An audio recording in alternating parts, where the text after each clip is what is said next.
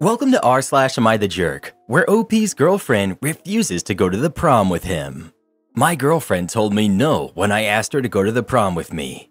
We're both 18. Last March, I asked my girlfriend if she wanted to be my prom date, but she told me no and said I should just find somebody else. She told me that I had no initiative because I only asked her after she sent a link which had a photo attached to it that said, "Will you be my prom date?" Fast forward to today. I asked her if she had any partner for the prom, and she said no because no one asked her. So I asked her again, but she asked me, "Did you just invite me because no one else did?" And I told her, "So you forgot that you rejected me?" I then reminded her that I asked her in March, but she rejected me.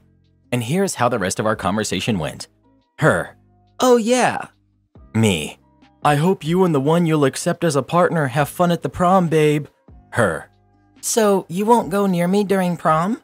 Me, "You and your partner should be together, and since I'm not your partner, I should respect you both and leave you two to be." Now she's blaming me, saying that I'm giving her away to another guy. She then told me, "You don't want to fight for me and try your luck again and again?" Then said, "You're fast at giving up." And she told me that we're ending the conversation. I then told her that it's like spinning for the wheel with 0% chance of winning, and that I won't fight for someone who doesn't want me or want to be fought for. And now she's silent. What am I supposed to do? Update. She said yes last night after being silent. Told me she was just playing hard to get. Then told me that it was like I was giving her away to someone else. I understood that I wasn't putting enough effort into asking her out, so I decided that I would get her chocolates, which are her favorite, and ask her out in person properly for the third and last time. So this is how this morning went. I went to the nearest store and I bought some chocolates. Then I went to school. I found the right time to ask her out in person. I apologized for how I immaturely handled last night. I told her how I'd love to go to the prom with her, and she said yes. And no, I did not dump her. I want to understand why she did what she did, and I also understand how I also had a big part as to why she reacted that way, albeit immaturely. Thank you to everyone who's given me advice. I will take it all to heart. I understand that I am too young and immature to be in a relationship. I'm also trying my best to become a better partner and a person. When the time comes where I think that it's too unbearable, for now it's still okay, then I will make my decision and move on. Thank you all. This is immature, and when you look back on this 10 years from now, you're really going to cringe about all of this. Get a different girlfriend. She expects you to fight her over who gets to take her to prom? That's ridiculous. No means no. You deserve a better girlfriend. She's playing head games. You failed the test, my man. She was testing you to see if you were going to be a man and tell her you're taking her to prom. Instead, you showed her how weak you are and said someone else could take her. This happens early on in all relationships, and it determines whether or not she will respect you. Well, who do you think is the jerk? OP or his girlfriend? Please let us know. I know it's been over a decade since I graduated high school, but have times really changed that much that, like, guys are okay with someone else taking their girlfriend to prom? Am I the jerk if I say no to allowing my husband's daughter to come live with us full-time? I've been married to my husband for 6 years. We have 2 kids together who are 8 and 4. Our youngest is special needs. My husband also has a daughter who's 12 from his previous relationship. My husband's ex has had primary custody. My husband gets stepdaughter on weekends and alternating holidays and birthdays. This past weekend, my stepdaughter asked my husband if she can come live with him full-time. Her mom recently moved in with her fiancé and his kids, and there's been some friction with that from what I understand. Nothing horrible, just a new house, new rules, having to share a bedroom, etc. My husband didn't give her an answer either way. He said he would look into it. When he and I were discussing it, I had the following objections. Stepdaughter and our kids do not get along. It's something that we've worked on for years, in and out of therapy, and it just won't happen. Stepdaughter resents my kids for existing, and she's cruel towards my youngest. There have been issues with her bullying them. My oldest is very protective of his little brother, and he hates stepdaughter for being so mean to his brother. They've really been getting into it over this. The truth is that most of the time we have stepdaughter, I make arrangements to take the boys to visit their grandparents, or husband takes her out of the house for daddy-daughter time to avoid conflict. I can't imagine how living together full-time would be for them. We really don't have room. We have a 4-bedroom home. Both my husband and I work from home so we can be caretakers for my youngest. Due to the nature of his disabilities, it's really not feasible for him and my oldest to share a room. It wouldn't be safe or fair for my oldest. My stepdaughter's room is used as my work-from-home office space during the week. I arrange my vacation time and whatnot around her visitation, so I can stay out of her space while she's here. I have to take very sensitive phone calls, and I need a closed door when I work, so common areas are out, and my husband uses our bedroom as his home office, so that's out too. We don't currently have room in the budget to make an addition to the house or remodel non-livable space at the moment. My husband hears my objections and understands them, but he wants to go for it and figures that everything will eventually work out. He doesn't want his daughter to think that he's abandoning her. And I feel for her. It would be awful for your dad to say no when you ask if you can live with him. But I have my own kids to think about too, and I just don't believe that her living here is in their best interest at all, considering their history and our living arrangements. Does saying no put me in evil stepmom territory? Edit. For the people who want to make me into a horrible homewrecker to go along with being an evil stepmom, sorry to disappoint, but we did not have an affair. My husband and stepdaughter's mom were never married. They were never in a relationship. They were friends with benefits. They bartended together, would shoot the bull, and would sometimes drink and hook up. My husband claims that he needed beer goggles because she really isn't his type. When my stepdaughter's mom found out she was pregnant, she told my husband she was keeping it and asked if he wanted to be in the baby's life. They never lived together, except for a few weeks during the newborn stage to help out. Yes, I had my first before I married my husband. My husband and I were in a long-term relationship. My husband and I discussed what we wanted to do, and we decided that we wanted to raise the kid. A few days later, my husband proposed. I wanted to take time to recover from birth and wait until our kiddo was old enough to pawn him off on the grandparents for the week so husband and I could enjoy our wedding. We didn't get married until my oldest was 2. Honestly, I don't really know how to rule on this. Ultimately, I just feel bad for kids in her position. Obviously, no excuse for the bullying. Kids whose parents get divorced and start new families, and suddenly they have no place and they're no one's priority. Have quite a few friends who are in that position, and it just sucks. I would go for a middle route. Sit stepdaughter down and explain to her that the way she treats your kids has been unacceptable for a long time, and you refuse to let her live there if she's going to keep bullying them.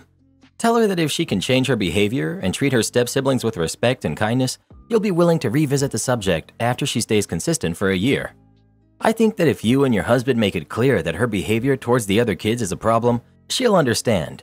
She also might just suck it up and deal with it at her mom's.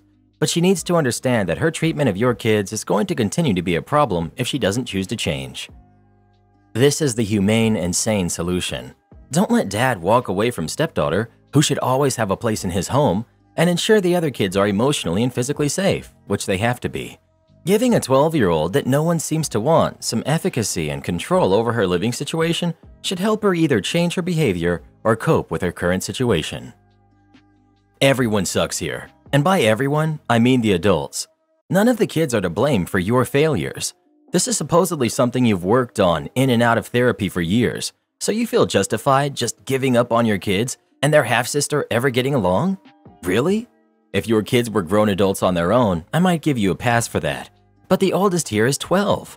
On top of her being 12, she was only 4 when your first son was born, and you and her father wouldn't marry for another 2 years after.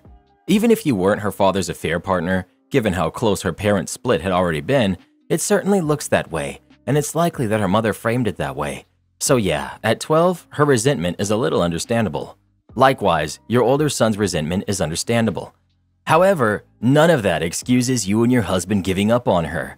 While his attitude of "it will just work out" is grossly irresponsible, he isn't wrong about how refusing will mean abandoning her. You don't get to just give up on your kid because things are difficult. Moreover, given that you chose to have kids with a man who already had a kid, you also don't get to just make him give up on her because it would be harder for you and your kids. She was there first and didn't choose any of this. Well, what do you think? Is OP the jerk for not letting stepdaughter move in with them or not? Please let us know. A lawyer's pro-revenge on a landlord.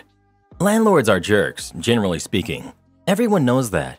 But if you think residential landlords are bad, they're nothing compared to commercial landlords. Landlords of commercial buildings are some of the cruelest, nastiest people I've ever come across.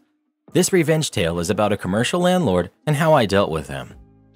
Back in the 90s, sometimes I'd go for lunch at this restaurant in the basement of our building. The place was called The Vault, because it had a massive bank vault that had always been there, dating back to the days before the place was turned into a restaurant. The vault was so huge that they could seat a couple of tables in there, and you could eat dinner surrounded by rows of old, gleaming safe deposit boxes. One day I was there for lunch, and the owner took me aside. "The landlord's driving me nuts," he said. "The landlord drives everyone nuts." I was a subtenant in the same building, sharing space with an older lawyer, Aaron, and the landlord was always causing us trouble. I'd already had a few run-ins with him, and we hated each other on sight. In most jurisdictions, commercial landlords don't need court orders to get you out. Instead, they just change the locks, and you'll find out about it when you show up and your key doesn't work. Every time our landlord had a dispute with anyone, which was often, he'd always threaten to change the locks. He keeps demanding all this stuff for extra rent, and it's really weird because a lot of it is really old. The restaurant owner showed me a letter the landlord had served him earlier that day. I looked over the demand and read a list of expenses and snow removal and parking lot repair and common area flooring, all kinds of crap going back years. I read it all the way to the end, and there it was, the usual clause saying he was going to change the locks if the tenant didn't pay this and do that. From the wording of the demand, it looks like you've been fighting for a while. Why did you wait before consulting a lawyer? I asked one of the lawyers I know, and he said that it's hopeless. He told me the lawyer's name. It was a guy I knew with a crappy real estate practice who'd resorted to taking little legal aid cases to keep the lights on when the market tanked in '89. "Did you do something to make the landlord hate you?" I asked, because this is a bit over the top, even for our crappy landlord. "He knows I'm moving the restaurant. I think he's trying to grab as much money as possible before I go. Plus, he's giving me grief over the vault." "He won't let you take it with you?" "Are you kidding? It weighs almost 100 tons, and I don't need it. But the lease says I have to remove it, and that I also have to restore the building to what it was before there was a vault. That would cost a fortune. The jerk landlord says if I leave the vault behind when I move, he'll sue." Me. "Send your lease up to my office and let me look it over," I said. I finished my lunch, and when I got back to the office, the lease was waiting for me. It was just as bad as the restaurant owner said. The lease was a renewal of an assignment of a renewal. The original documents dating back to shortly after World War II, when a bank first leased the place and the vault was installed. Somehow, the landlord had suckered the restaurant into taking over a lease that left him liable to remove a bank vault at the end of the term. No big deal, I thought. The restaurant can default, and all the landlord can do is sue a shell company. But when I got to the last page of the lease, there was a guarantee clause. The restaurant owner had personally guaranteed the lease, and he was on the hook for removing a vault weighing 100 tons and then fixing the place up. It would cost a fortune. The case was hopeless, of course. That was obvious right away. But then I thought about the crappy landlord with his demands and his threats and his rent hikes, and I asked my brain to do me a solid, which it promptly did. I picked up the phone and called the restaurant owner. "I'm done for, right? You're calling me to tell me there's no way out. That's what my commercial lawyer already said, but I just thought I'd ask." Me. "I can save you, but it's gonna cost." "How much?" $5,000 in legal and another G note for the agent." "Agent? What kind of agent?" "Real estate. Send me a check, certified, and leave the rest to me." The check hit my desk in less than an hour. I went to Aaron's office. "I need a real estate agent," I said. "You buying a house?" "Nope." "Selling a house?" "Nope." By this point, I'd been sharing space with Aaron for almost 5 years, and he knew me pretty well. "You pulling one of your stunts again?" he asked. "Yep, but nothing that will get you into trouble." "I know a guy."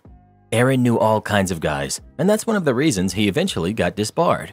But he knew a guy, and he gave me the agent's name and number, and the next day, I paid the agent a visit. I told him what I needed, and we agreed to terms. I gave him some papers and the cash for his fee.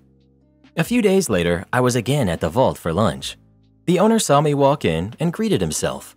"The landlord's here," he said. "Why?" "For lunch, and to be a jerk. Let's sit in the vault room so I don't have to look at his face." He took me to the vault room, and with the door almost completely closed, we had a consultation while we ate pasta and drank red wine.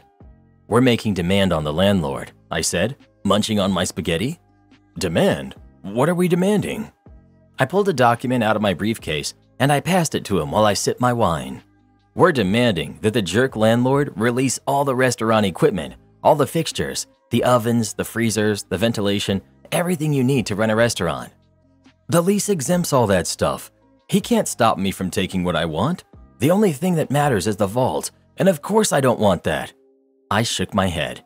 You need the vault, I said, and we're demanding that he release the bank vault as well. We're insisting that he let you take it out within 7 business days. You think you can beat the landlord with reverse psychology? You think if you treat him like a 2-year-old, you can manipulate him into doing what you want? We'll find out soon enough. He's had the demand for a couple of days now. The restaurant owner dropped his wine glass and it shattered on the marble floor. You already gave it to him? The restaurant owner said. He got up, swung open the vault door, and called for the waiter to clean up the mess. Let's see what the landlord has to say, I told him, and we walked over to the landlord's table. The landlord was a big, beefy man with a big appetite. He sat alone, eating wolfishly and with his hands. My client needs an answer today, I said. The landlord looked up at me as he chewed noisily.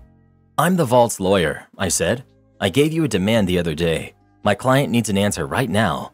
He needs the vault for a new place, and he's got to make arrangements. Your client can forget about the bank vault, he said, wiping his massive, greasy hands on an already soiled napkin. But you can't do that, I said. My shock was feigned, but the restaurant owner's jaw dropped for real. The landlord laughed at us. I'm the landlord. I can do what I want. I'm gonna need that in writing, because my client might sue, I said. Sue all you like, the landlord told me. Sue till you're blue in the face. He told me that I'd have a formal response by day's end, and then he told me to go away and let him finish his lunch. When the letter arrived from the landlord, claiming ownership over the bank vault, I brought it downstairs and showed it to my client. How the heck did you do that? Trade secret, I said. The following month, the restaurant moved out and the place was empty, and that was too bad because I had always liked eating at the vault. Now the restaurant was in a new location 20 minutes away. They called the new place The Vault, and they had preserved the vibe of the old place. It was very similar, except they didn't have their bank vault. The bank vault, all 100 tons of it, was where it had always been, in the basement of the building where I rented space. I showed up for work a little after that, and Aaron collared me. The landlord's looking for you, he said. Oh yeah? About what? He's really angry. He said his deal fell through. Deal? He was supposed to rent the place downstairs to a new tenant, a bank or a credit union or something like that. They were supposed to come in to sign the lease, but they didn't show up. And what's that got to do with me? I said to Aaron. And I said the same thing again to the landlord when he managed to track me down a couple of days later. I know you were behind this. I know it was you. The offer from the agent, it was all BS. Just a trick to make me keep the vault so that your client could sneak out of the place and leave that bank vault behind. I'm gonna sue. If you're looking for counsel, I think I'm gonna have to declare a conflict. I'm gonna sue the restaurant and that agent, and I'm gonna sue you. He stormed off. But the landlord didn't sue. Of course he didn't. He didn't have a contract to sue on, only a vague letter of intent that I had drafted, enough to hook a greedy landlord who was used to having his way. The offer he had received was non-binding and capable of acceptance without the signing of a formal lease, which of course never got signed. When I left Aaron's place a year later, the downstairs was still unoccupied, with a sad "For Rent" sign sitting in the window, starting to look faded. Am I the jerk for telling my pregnant 19-year-old daughter she needs to move out ASAP? My daughter, Rose, who's 19, was always a smart girl. She did well in school and got a full ride to a great school that's local. She's been living with me and going to school, and she's doing well. She got this new boyfriend a few months ago who I don't like. I can smell the BS. He constantly lets her down, but covers it up with a big smile and grand promises. Despite my warnings, they're still dating, and now she's pregnant. I offered to pay to get rid of it and take a few days off work to help her recover. She said no. She's going to marry her boyfriend, and they'll be one big happy family. He wants to move into my house, and she'll drop out of school while he works to support them. He's a bartender who doesn't go to college. I laughed at this idea, which made her mad. She told me that since he can't move in, I'll need to step up and help with the baby more. Y'all, she has always been a very sensible kid. I don't know where this all came from. I flat out told her that if she thinks she's grown enough to have and raise a kid and get married, then she needs to move out soon and manage being an adult with the father. I raised the one kid I wanted to. I do not want any more kids living in my home. I told her I'd pay for diapers here and there and I'd still visit her, but this baby is 0% my responsibility. If she chooses adoption, which I'm pretty sure she wouldn't, I'd be willing to help her navigate that. She won't talk to me. My husband, her stepdad, is staying out of this, but thinks I could help more. I told him he's welcome to go over and babysit for her, and that shut him up. Am I the jerk? Edit. I had my daughter when I was 19. I was married to her father who was in the military. I still graduated college on time at the age of 22, and everything worked out well for us, until he passed in the service. The fact that it worked out okay for me is clouding my daughter's judgment, I think. Her trashy boyfriend can't even offer her or her kid health insurance. It's a completely different scenario. Also, so many of you are suggesting that I still let her live with me and keep the baby. That's not happening. I do not want a baby in my home, period. And I'm not babysitting either. I'll do normal grandparent stuff like show up to birthday parties and buy gifts here and there, but that's it. Let her know how much car insurance is going to be if she's not under your policy. That number alone was enough to make my son stay in our home and save up his money before he moved out. I have a friend who was in the same situation with her daughter about 16 years ago. They let her stay, but told her it was the one and only time, and they set all sorts of parameters. Now, 16 years later, that same daughter and her now 5 kids still live with them. They've put them out several times to try and make it on their own, but it breaks their hearts to see their kids not be taken care of. The kids always beg to come back. It's an awful situation. Not the jerk. If she's doing grown-up things and making grown-up decisions, she needs to learn how to be an adult. She wants live-in childcare and complete financial support from you for her kid and her husband. They want a free ride with no responsibility to themselves or their kid. They'll never move out if you allow this. Am I the jerk for not respecting my roommate's curfew? I'm in a fight with my roommate, and my friend suggested that I get additional opinions on here. Some background. I'm a freshman in college living in a dorm and got a randomly assigned roommate. We live very different lifestyles. I like to stay up late and sleep in late, and she likes to go to bed early and wake up early. At the beginning of the year, she told me she likes to go to bed early and she's a light sleeper, and I told her I like to stay up late, and we made an agreement that she could turn out the light at any point and I would be quiet after that. She goes to bed at like 9 to 11, and I often get ready for bed and lay in bed at these times out of respect.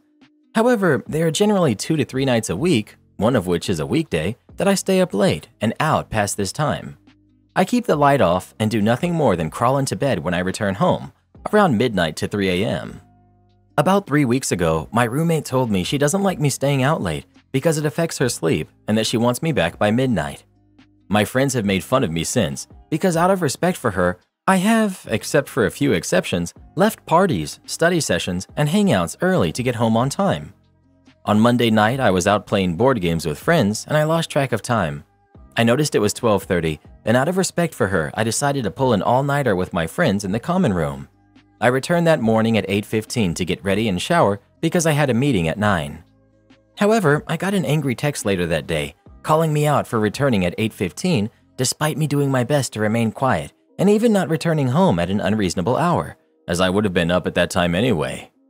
I responded and apologized for waking her up, but explained that I stayed out all night for her and I did nothing wrong. I also explained that while I was willing to compromise and be back most nights at midnight, as long as I was courteous, there would be nights that I would come back later. I got a message last night that she had scheduled a meeting with our RA to mediate, and I honestly want to know if I'm in the wrong, if she's in the wrong, or if it's just a bad situation. Any advice would be welcome. Thanks. Did you guys fill out a sheet about roommate assignments and what you're looking for? We did fill out a roommate assignment sheet, and I put that I like to stay up late. However, they must not have prioritized it. Why did OP post here? My friends in the past have expressed that they believe she's trying to control me and that I should be able to stay out as late as I want. However, my friends all like to stay out like me, and I wanted to get some diverse opinions because I understand where my roommate is coming from. Edit. Thank you to everyone who responded. It really gave me a reality check and the confidence to stand up for myself. In general, my roommate is a very nice person, and besides a few minor other issues, we get along well. But I do recognize now that her requests are unreasonable. Next week is my spring break, and we've scheduled the meeting for the following week, so I will provide an update then. To those of you who suggested a room change, I would be fine if my roommate changed rooms. However, it would be difficult for me to move. I have a minor disability, which would pose challenges to moving my stuff, and my family lives in a different state, So while they would help, I don't want to ask that of them, especially since the school year is almost over. Update. I met with my roommate and the RA today. He told her that she couldn't set a time for me to return, but had us set specific expectations for when I return home late, like no opening and closing drawers, turning on lights, and closing the door gently. Things I was already doing, but I will be extra mindful of in the future. I told her that I appreciated her as a roommate and felt bad about how my different lifestyle affected her and would be mindful of coming back in. But like the RA said, I would be coming back on my own timeline. I appreciate the support. Karen demands to meet at my house. So, a couple of years ago, I was selling an iPad mini. To avoid possible theft at my parents' house, I would ask the buyer to meet at a neutral location. Reasonable, right?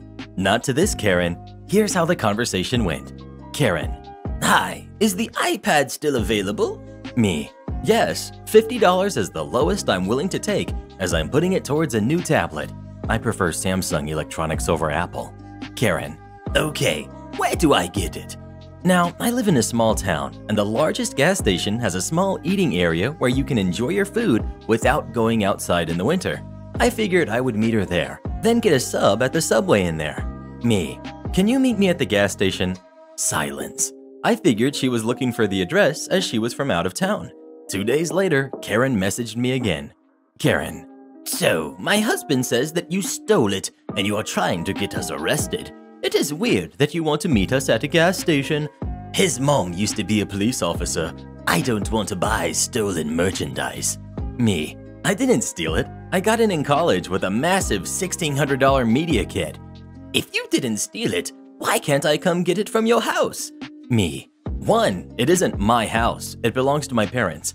2, even if it is my house, I'm not giving you my address. If your husband's mom was really a cop, he would know about the dangers of selling online.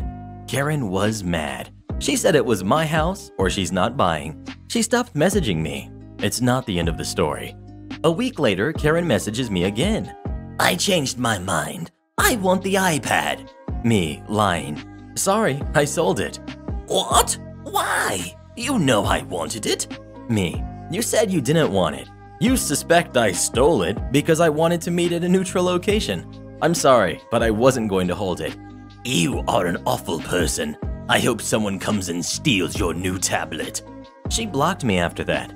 Thankfully, not too long after, a nice woman who understood why I didn't want people to know where I lived, she gave me $70 for the iPad, and I put that money aside for my Samsung. Have you ever sold something to someone online? If so, how did it go? Please let us know. Facebook Marketplace all day, bruh. Help! My boyfriend plays too much video games. So, I'm a 30-year-old female, and my boyfriend, who's 39, plays Heroes of the Storm a lot. He doesn't work, so it's not unusual for him to play 12 hours a day. Now, of course, I don't mind him playing video games, but it's the intensity that annoys me. One game lasts about half an hour, and he cannot get off the computer mid-game. Then he starts a new game immediately after.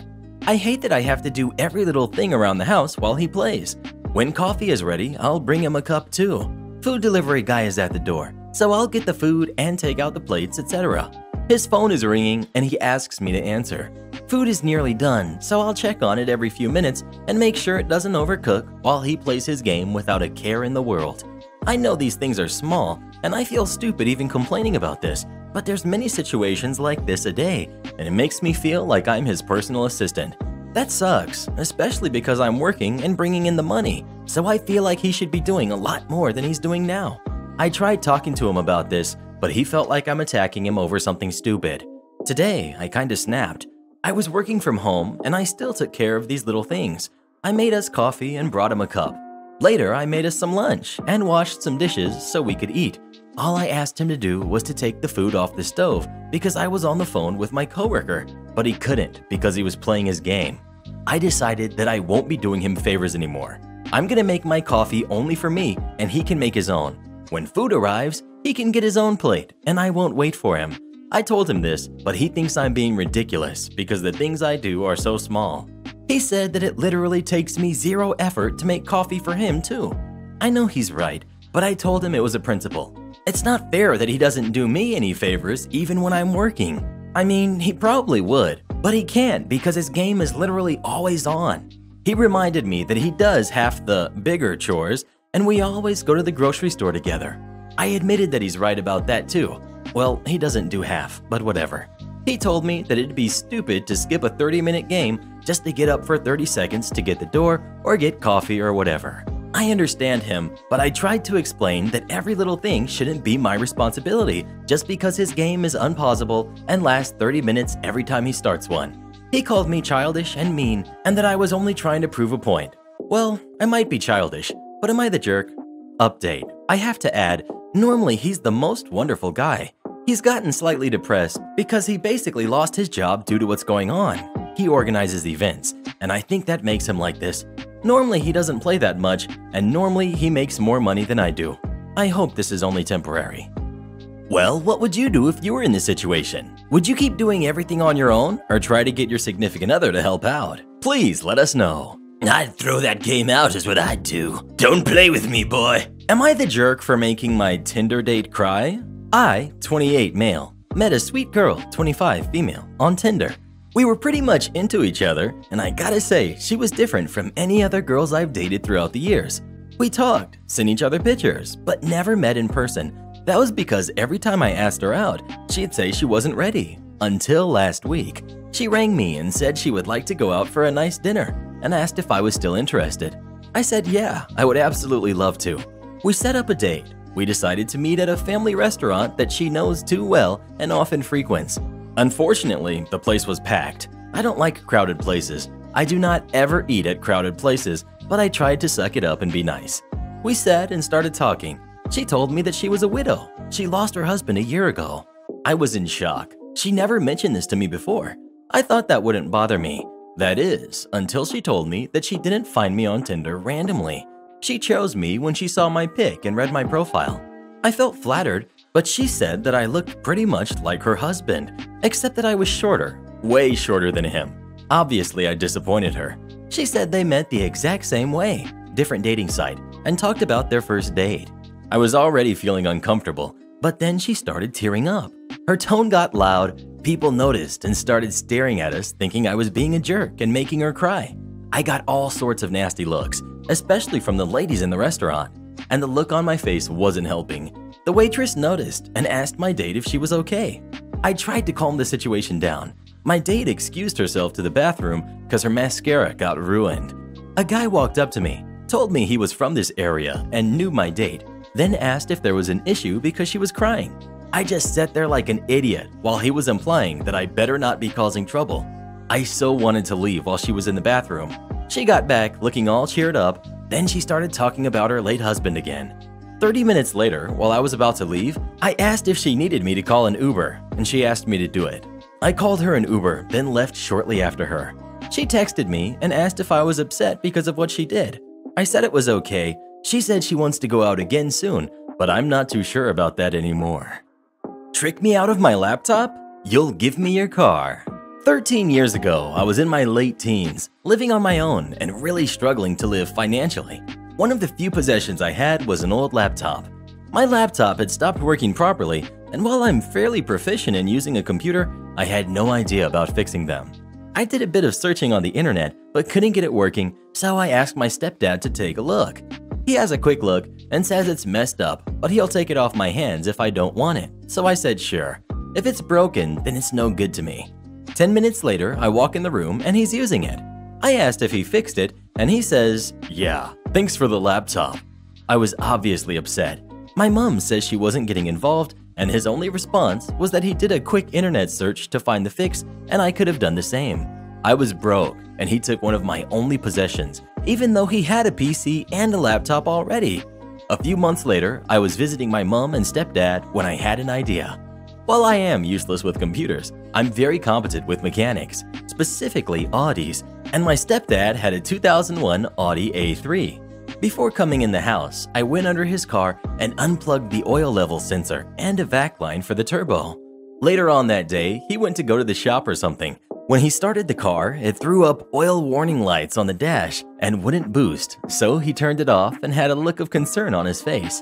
I went out to ask him what's up, and he said that something gone majorly wrong. He says something along the lines of catastrophic turbo failure or engine failure. He's already spent quite a bit on repairs and didn't want to spend any more money on it, so spoke to my mom about just cutting his losses and scrapping it.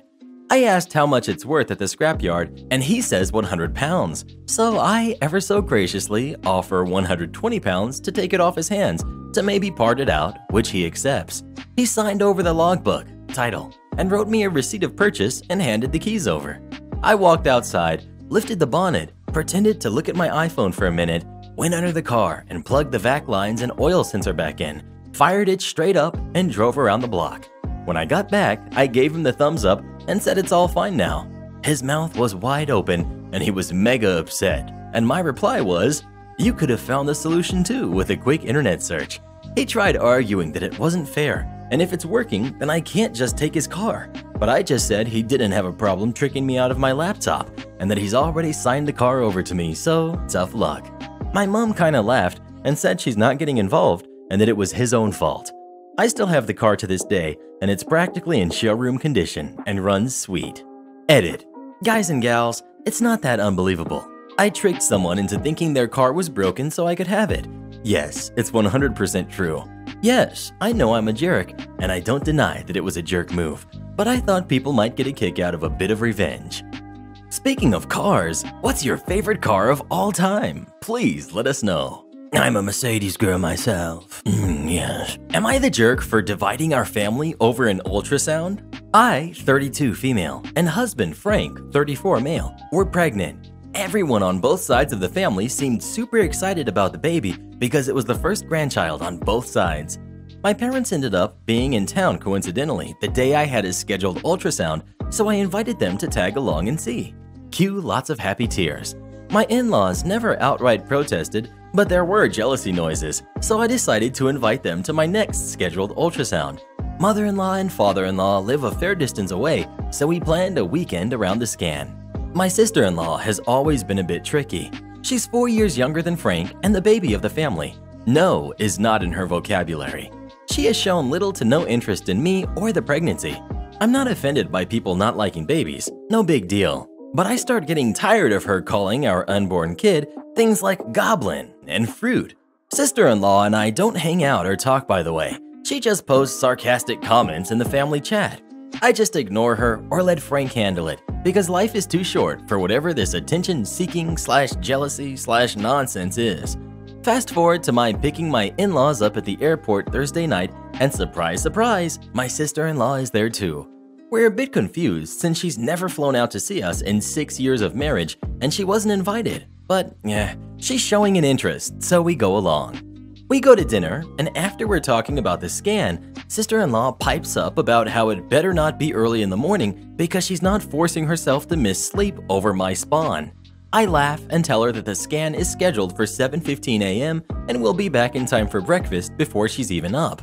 Sister-in-law loses it and starts screaming at me. Frank and I explain that there can be 3 people plus me in the room. Him, father-in-law, and mother-in-law. Mother-in-law says Frank should be the one in the waiting room because she's our guest. I start getting annoyed because A, it's my ultrasound, B, it's his baby, C, she wasn't invited. I tell sister-in-law she's not coming and all heck breaks loose, screaming at me, calling me names, etc. In-laws back up sister-in-law and say that if she's excluded, they're not coming to the appointment either. Giant family fight, ending in Frank kicking his whole family out of the house, and we go to the ultrasound by ourselves. Baby is now 10 months, and in-laws still haven't met him. Sister-in-law hasn't spoken to us and blocked us on everything. Father-in-law and mother-in-law constantly harp on the fact if I had just let sister-in-law come to my scan, I wouldn't have divided the family and ruined everything this way, and they won't meet our son until we apologize and that I'm cruel for keeping him from his family. I think I should get a say in who I want at my own medical appointments, but it's been going on for over a year now, and they're still refusing to acknowledge the baby. Am I the jerk for not letting her come? Was it worth all of this sadness and drama for a 45-minute scan? Am I the jerk for depriving my son out of an entire half of his family because I wanted a say in my own pregnancy? Edit. Sorry guys, I'm new at this and forgot to mention the reason I think I might be the jerk. Yes, my sister-in-law is a brat And yes, my in-laws are exhausting. And yes, I'm probably going to need another teeth-grinding night guard when I chomp through mine like a beaver. But he's a pretty cool little guy and is starting to learn words and recognize people and has a great relationship with my family. I'm anxious that no apology will be given on either side, and now it'll be 6 years down the road and I'll have to answer to him, "Oh, why don't you have a relationship with Daddy's family?" Well, Mom decided her hill to die on was a black and white video of you because she didn't want your aunt dictating her body or choices.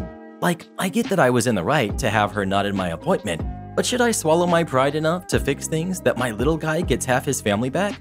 Or stick to my guns because the whole family is family thing doesn't hold water if everyone is toxic drama? Edit 2. Yes, as those Redditors who have had babies before guessed, the ultrasound I'm referring to is the big 20-week anatomy and gender reveal ultrasound. So yes, my in-laws were saying they should all be in the room while my husband stood in the hall as we found out the baby's gender for the first time. To answer more questions, we're dealing with a family of Long Islanders here, so that should clear up most family dynamic questions. To the non-Americans in the post, Long Island is in New York and is characterized by loud, pushy, affluent, dramatic women. Sorry to everyone who's getting lumped in here. So in general, that means my sister-in-law is spoiled, rich, and the family princess. She has no mental or physical problems, has no known fertility issues, never been married, and is just all around rather difficult to deal with due to some serious entitlement issues. Sister-in-law dislikes me because her brother and I are vaguely apathetic to her. I'm not impressed by purses or horses or jewelry, so I just nod bemusedly as she shows me her newest Arabic tack or Von Cleef swatch watch. I collect cake pans, so she finds my lack of social standing beneath her and that my husband is an embarrassment since he went into something so pedestrian as crypto.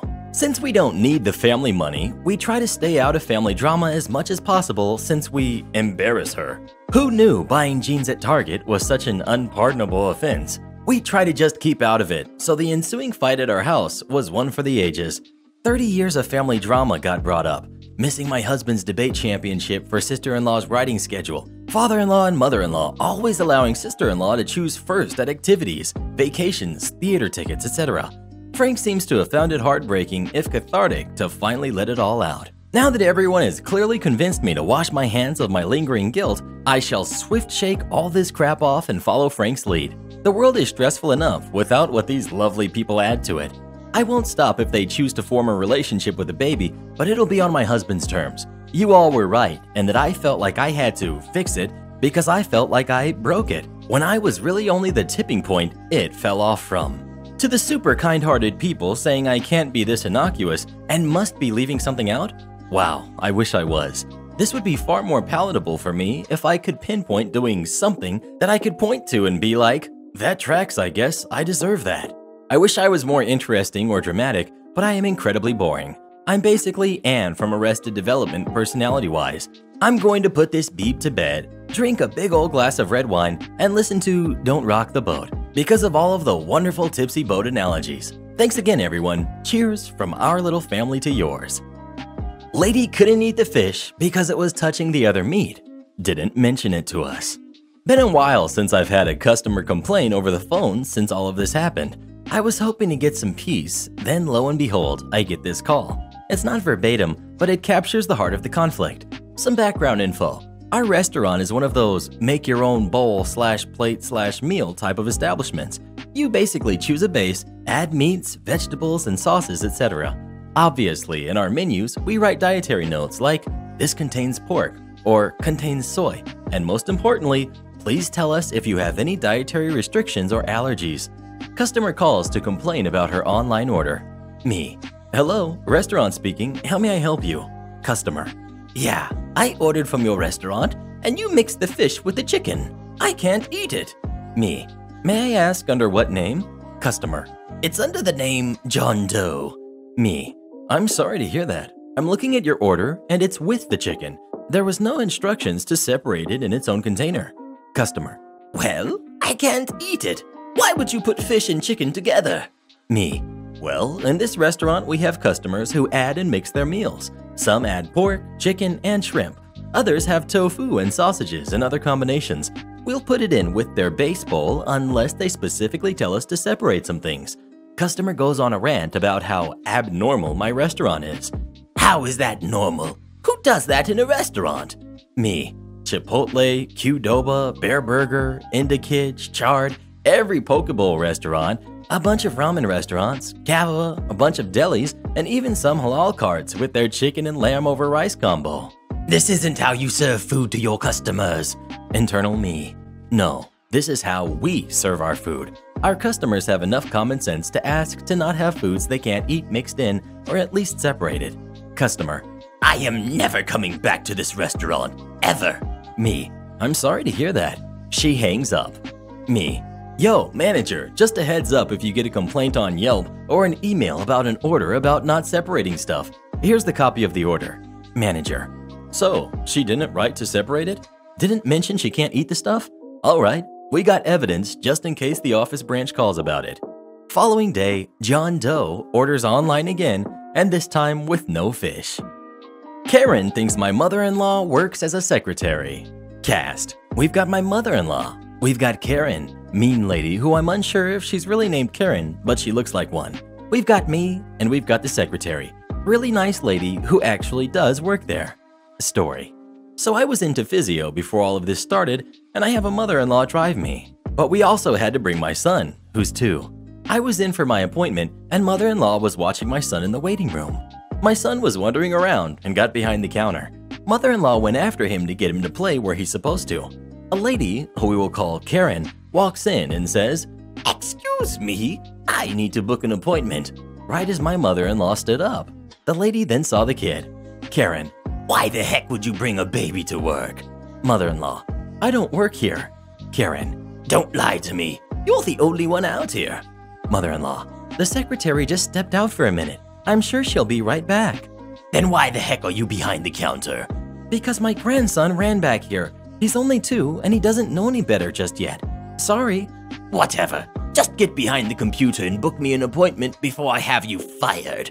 At this point, the actual secretary walked into the room. Secretary, sorry for taking so long back there. Karen, it's about time you came. Fire her. She points at my mother-in-law. Secretary, looking really confused. She doesn't work here. She's just waiting for her daughter to finish her appointment. But I'm back now, and I'm able to help you with whatever you need. Karen, with a nasty look on her face. Yeah, fine. Whatever. I need to book an appointment. So they booked her appointment and she left. My little man apparently ran behind the counter again, and the secretary said, "My, aren't you the cutest little worker we have?" I finished my appointment, and on the way home, mother-in-law told me this story and asked me to post it for her, so I did. Entitled Mom wants to use my car money to pay off her debt. My mother, entitled Mom, has a problem with money. She has about 10 credit cards and owes over $3,000 to her boss because she borrows money. I have to pay $1,250 to her each month for rent and pay all of my bills on my own, which is $50 for my phone and food/necessities. I try not to ask her for money unless I absolutely need it or can pay her back the next day. This leaves me with no savings and nothing left over by the time I get my last paycheck. Well, I'm getting promoted to a position with a slightly better pay, which could help me start saving for my future. The catch is, I have to have reliable transportation as I'm being transferred to a location that is 15 minutes away, instead of 5 minutes from my house, and an open availability. My mom drives our only car to work in the morning and doesn't return until evening, so I have to work night shifts. I give just about all of my money to my mother so we won't be homeless. I don't have money to do things with friends, buy myself anything, and my job is very mentally and physically demanding. I basically do slave labor because everyone is seeing money except me. I have thought about getting another job, but I already work long hours and don't get much sleep during the day because my mom is a very loud person and talks to me / keeps the TV at max volume, etc. Asking her to be quiet does not help, as she always says, "You're always asleep when I get home. You sleep all day. You're just lazy. When I was your age..." Yeah, when you were my age, you were also getting in trouble. Well, my grandmother lives very comfortable and offered to give me my grandfather's car because he can no longer drive and I am in need of a car to continue my career. I expect to stay with this company as the people/company take good care of its employees once they get promoted to management. Unfortunately, the car was stolen before we could drive down to pick it up. My grandmother, in turn, offered to give me $4,500 to buy a new car. My mom tells me this, along with her plan on how she's going to use my money. The conversation went roughly like this. Entitled Mom: Gran said she wants to give you $4,500 for a car. Me: That's cool and all, but do you think they will find the car? Entitled Mom, ignoring me like usual: What I'll do is fix the oil leak on this car, from when she drove after a surgery instead of calling me and crashed. $800. And then pay off my boss, and then ask Gran to co-sign a car for me, and I'll make the payments and you can drive this car. 2003, always needing a fix. Me: How much do you owe your boss? Entitled Mom: $3,000. Me: No. What do you mean, no? I don't get anything out of that. It's not my fault you owe that much money and have debt because you keep buying furniture and shoes you never wear. Literally, dozens of brand new shoes that sit in their box while I wear the same 2 to 3 pairs for the last 2 years because if I want new shoes, I need to buy them. Entitled Mom: Then I won't have a car to drive to work, and you will have to take me and pick me up every day. Me: I'm sorry, but if anyone is going to have her cosign, it's going to be me. You have terrible credit. I have no credit. I want to build my credit and have something of my own. Your $3,000 debt is not my fault, and you're not going to use my car money and make promises you can't realistically keep. And I'm not driving an unreliable car that you ruined. At this point, she just starts screaming about how selfish I am and that she's only been in debt because of me. She picked an expensive place to live so she wouldn't have to spend an extra $100 on gas per week, even though we pay around $1,000 more on rent than if we lived 45 minutes away from her work than 10. She buys herself clothes and shoes and jewelry that she never wears because she never goes out. She drinks a lot and lounges around after work until she goes to bed. Lazy sound familiar? Did I mention she has a desk job? She keeps using Fingerhut to buy Ninja kitchen stuff or swaps out furniture because you can buy moderately expensive items on payment plans, except they add about $100 to $300, which she would rather pay to get the item now than save and get it later.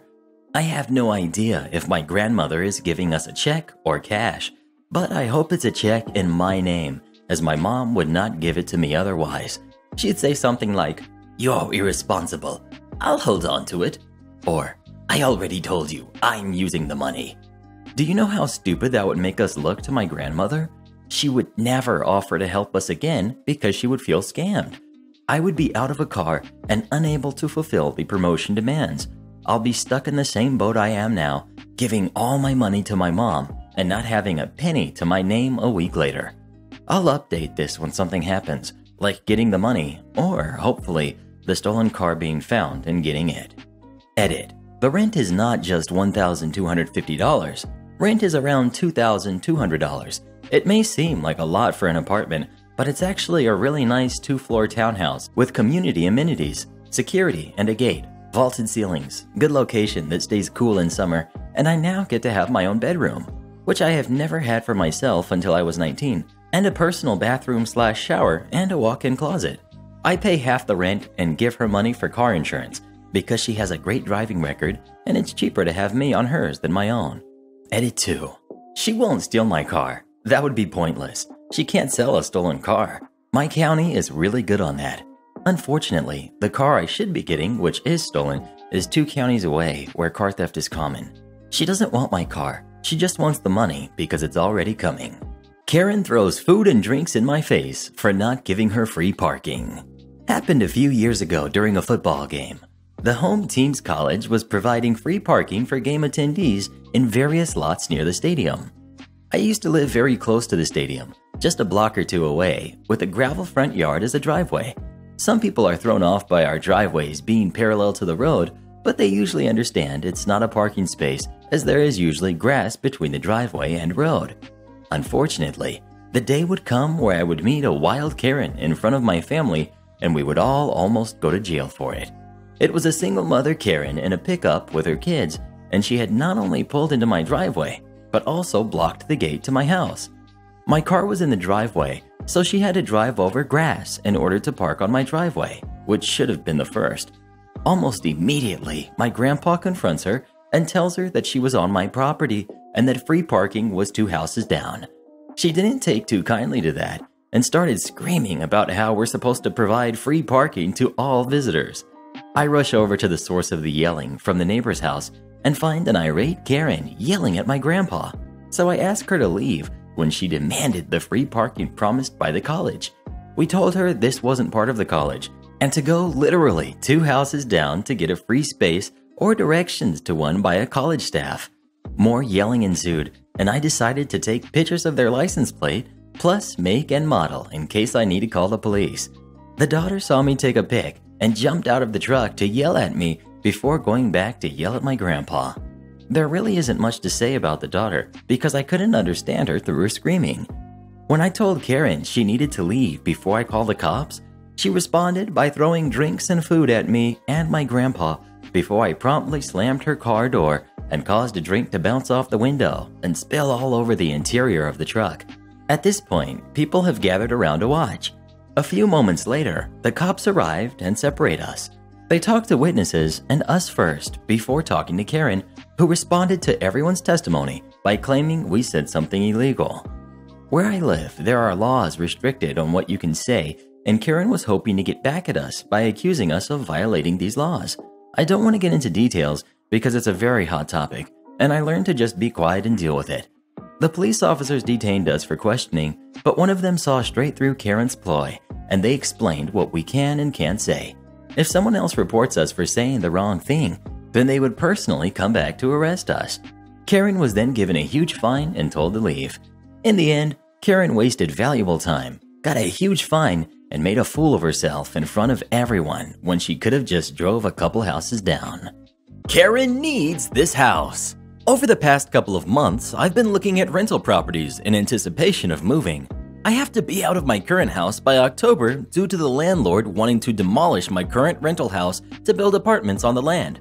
Yesterday, I went to an open house to view a rental property. I discussed it with my partner. We both agreed we loved the house and wanted to fill in an application for the property. We've got the real estate agent, we've got the Karen, and we've got me. I head up to the agent and ask her how we should go about applying for the property and ask a few general questions about the property. This is what happened. Me: so, how do I apply for the property? Agent: well, you can grab one of these forms or apply online. How many people over 18 will be living in the house? Me: just 2, my partner and myself. The agent gets her clipboard and takes 2 forms off of it and hands them to me. Agent: so just fill out the forms and bring them back into the office with your ID and payslips. At this point, Karen storms up to us and snatches the forms out of my hand. Karen: I need these. I am going to apply for this house. Agent: okay, well, I do have more forms available. She gets another 2 and goes to hand them to me. Karen snatches them out of her hand. No, she isn't applying for this house. I am applying for this house. The agent looks confused. Agent: ma'am, more than one person can apply, and then we send the forms to the owner, and they can pick who they want to rent the house to. Karen shrieks: no one can apply for this house other than me. I need this house. I need it. No one else can apply for it. Agent: ma'am, I'm fairly certain anyone looking at this house probably needs it too.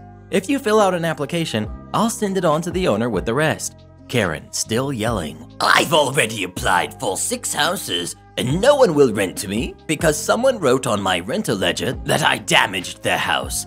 I need this house more than anyone else here. No one else can apply, so the owner will have to rent to me. Agent: okay, ma'am, fill out the application and I'll send it to the owner. Karen smugly says okay, clearly thinking she has won, and takes her forms. Karen: you can finish the open house if you want, but make it clear this house has already been leased, and don't hand out any application forms for my house.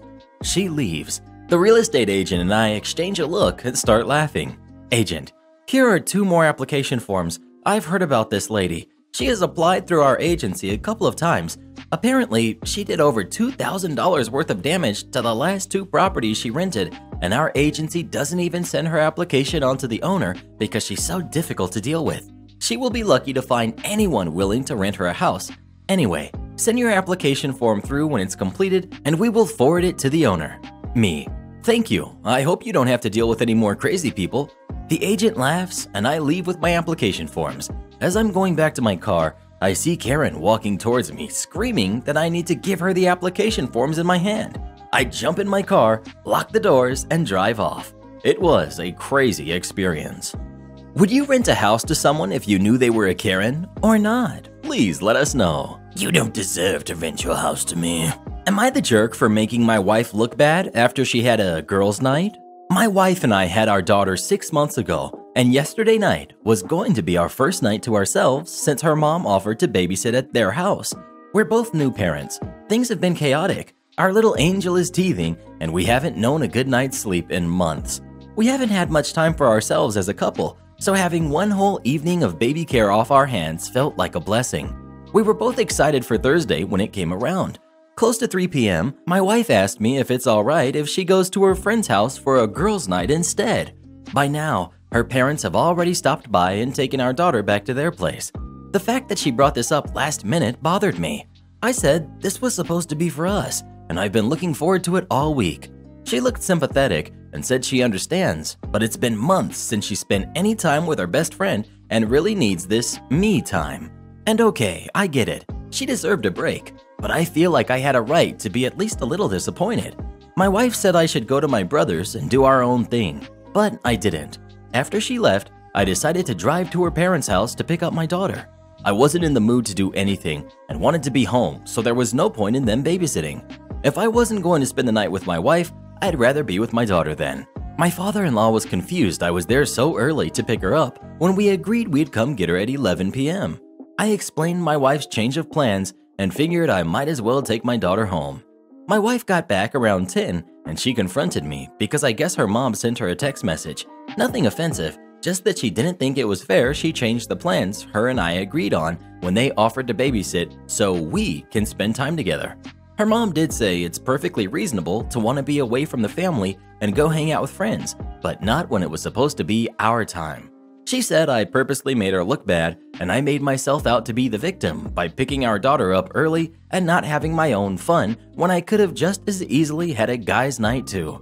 Then I made myself seem like the poor husband stuck at home with the baby while wife has fun. I tried to back myself up, but clearly our conversation went nowhere.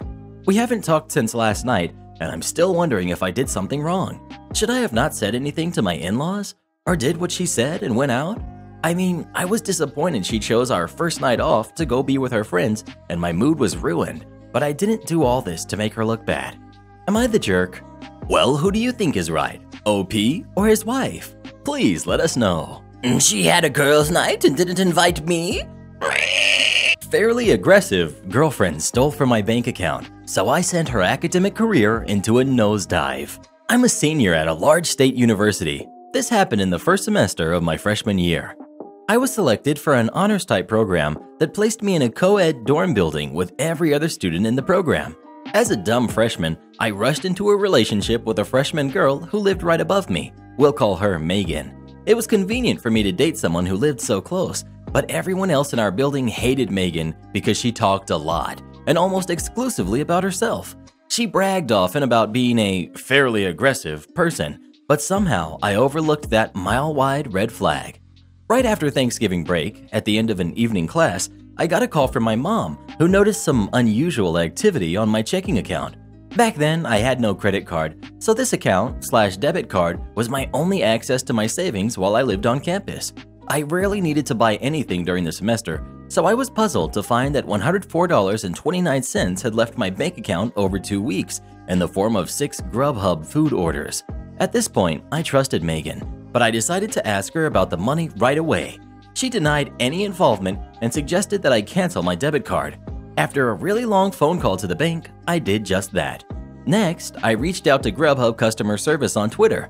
Hey, my card was stolen and used for food orders on these dates. Can I have the receipts? They sent me the first and last receipts, but they had to redact the personal info on the account holder. I say redact in quotes because they just used the Snapchat draw tool and Megan's name was still clearly visible on both receipts. What's more, the most recent receipt was only 2 hours old. She was probably still eating when I chopped up my debit card. It's worth noting that she and I both had unlimited dining plans paid for by our respective parents, and we lived 500 feet from the nearest dining hall. She didn't need to order food, and she definitely didn't need my money to do it. So I texted her again. I have the receipts from Grubhub. Are you sure you didn't make those orders? Her reply, forget you for suspecting me. Fairly aggressive, wouldn't you say? I hatched a plan to collect security camera footage of her picking up the order from that evening.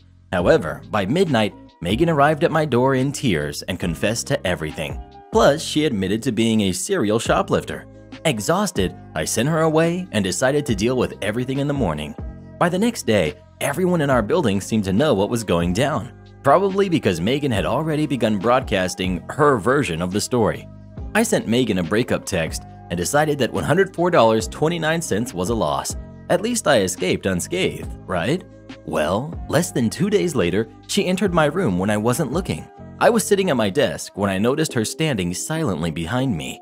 Megan, give me my stuff. Where's my stuff? Me, what stuff? You know. I did not know. She tore through the room looking for something that she refused to identify. Just as quick as she came, she was gone, and I locked the door because obviously this wasn't over yet. Within a minute, she was back. She stood outside my door, knocking and demanding I let her back inside. The knocking quickly got more violent. She started shouting, I know you're in there! Open the door! Mind that we lived in this building with students in our program who all know each other, and all of them could hear her. Pretty quickly, Megan was rattling the handle of my door. Next, she began throwing herself at it, shoulder first, trying to break it down. I lived next door to my RA, but judging by the lack of any intervention, he was elsewhere. So I whipped out my phone and texted him to send backup. Meanwhile, I saw my heavy wooden door bending and buckling. I even heard it crack a bit. My RA was on duty in another building, so he sent 3 of his colleagues to de-escalate the situation. They brought Megan downstairs where she revealed that the stuff she wanted was just the t-shirt and keychain that she gave me for my birthday. Whatever, I let her have those. I still just wanted this to be over. However, once I shared my story with the resident life staff, they filed university paperwork to place a no contact order between me and Megan. They also recommended I contact the campus police, who then told me I should get my stolen money back in small claims court. I couldn't even get there without a car or money to pay for an Uber. Sorry, Judge Judy. At the request of the campus police, I also contacted the Title IX office at my school, sending them the story of everything you've read so far. They were interested, to say the least, although I didn't want any trouble. I just wanted a clean breakup and a fresh start. But a Title IX representative informed me that they were bringing 3 misconduct charges against Megan: theft, threatening/violent behavior, and inciting an intervention by university staff. The representative asked me to serve as a witness in Megan's disciplinary hearing the next semester. I tentatively agreed right before the representative set the hearing date for February 14th, Valentine's Day. I thought it was a joke, but they really did that. When the day of the hearing finally arrived, the no-contact order was still in effect, but a few of my friends had kept tabs on Megan. For starters, she failed all of her classes in the fall. Someone in my math course confessed that Megan had tried to hook up with him while she was dating me, and he had to repeatedly tell her no. Even worse, Megan kept telling a twisted version of the whole story to try and turn my friends against me. So when I found out that she had found a new boyfriend, it felt good to know that the Valentine's Day disciplinary hearing ruined whatever evening plans they might have made. I arrived alone at the disciplinary board office, unsure what to expect. The board consisted of grad students, and the hearing was expected to run into the night. Unlike me, Megan did not come alone. She brought both of her parents as character witnesses. That wasn't even a thing here. This wasn't a real courtroom, as you'll see soon. And that's not all. Megan's parents also paid a lawyer to defend her against the charges. The board knew that was unnecessary, but Megan's parents believed so strongly in their daughter's innocence that they had already paid this 3-piece suit make her case. In the name of fairness, the board members offered me pro bono legal representation, a junior economics major, who we'll call Jimmy.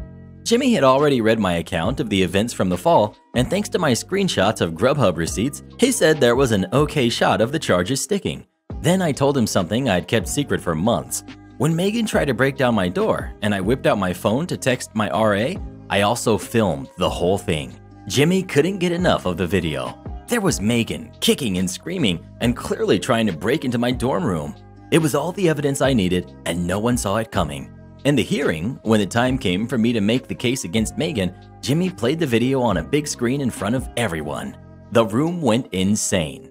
In that instant, I realized that Megan really had convinced everyone I was the liar. In her version of the story, I gave her permission to buy food using my account. She told her parents that she had asked me politely for her belongings, which I had rudely hidden from her in my dorm room. In Megan's story, I was the sociopath trying to ruin her reputation. Before I unveiled the video, it was her word against mine. I still didn't want revenge, even after finding out that Megan tried to cheat on me. But when I saw her parents flipping out at the video, "Why didn't you tell us you did this?" and her lawyer raising heck, "This evidence was not provided in pretrial disclosure," and a board member standing over him, "Sir, this is not a court of law. Please return to your seat," and him shouting, "Objection!" and her replying, "We don't have objections. This isn't a court of law." And Jimmy, my new best friend, just trying not to laugh out loud. That's when I realized how good revenge can feel when it's fair and deserved. The board found Megan responsible on all 3 charges. My side of the bench recommended the university terminate her housing contract and force her to pay restitution. Her side recommended only restitution and a reprimand. The board compromised. Her family paid back most of the money she stole. Most because 2 of the 6 orders had the same price, and the lawyer convinced the board I had duplicated an order. And Megan was forced to move into a different dorm building. This probably would have helped her anyway, because every student in our program's building knew everything she had done and lied about. They wouldn't speak to her, and no one wanted to be her roommate. By the time she had to move buildings, she had already failed all of her courses again. Having paid for her tuition, her unused dining plan, her lawyer, and her restitution, Megan's parents finally pulled her out of school. Where are they now? Last I heard, Megan returned as a part-time student, but I never saw her again because the no contact order still stands. I'm now Facebook friends with the guy Megan tried to hook up with. Oh, and Jimmy and I connected on LinkedIn. As for me, well, I no longer date fairly aggressive people. Has anyone ever stolen anything from you? If so, what did you do about it? Please let us know. I love stealing things from people. Am I the jerk for walking out of a job interview? I, 26 male, got offered an interview for a job I've had my eye on for quite some time. I was scheduled to meet with 3 people within the actual office itself, and considering this was a job that could be done remotely, that raised my suspicion, but I still decided to learn more about the position. When I got there, the first interviewer, who was with HR, took almost 20 minutes to call me in. The receptionist was nice and all, and kept trying to reach out to them to see what was taking so long. But nonetheless, that irked me the wrong way. My interviewer eventually walked into the lobby and told me to follow him. No apology for the long wait. To describe him, he was a tiny guy, about 5'6", and spoke in that weird Valley Girl accent. Important later. The actual interview went off the rails really quick. My interviewer was rude to me and cut me off a lot. For background, I live with my parents because they have health issues and I help take care of them, so moving out isn't an easy option for me or them. When the interviewer asked where I lived, I told him I lived with my parents in this town. He laughed and asked if I was too scared to move out. I was still trying to be professional, but he kept making snide remarks about some of my experience, the state school I went to, etc.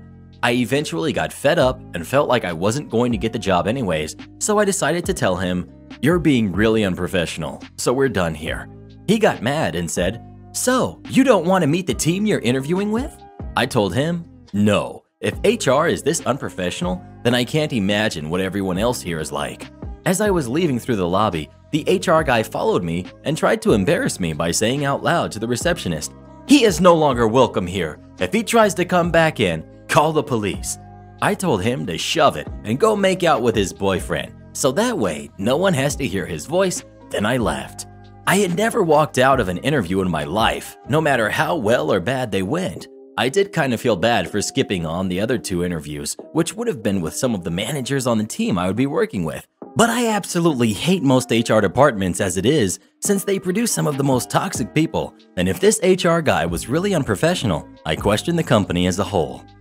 Well, what do you think? Was OP out of line in how he handled this situation or not? Please let us know. Everyone sucks here, bruh.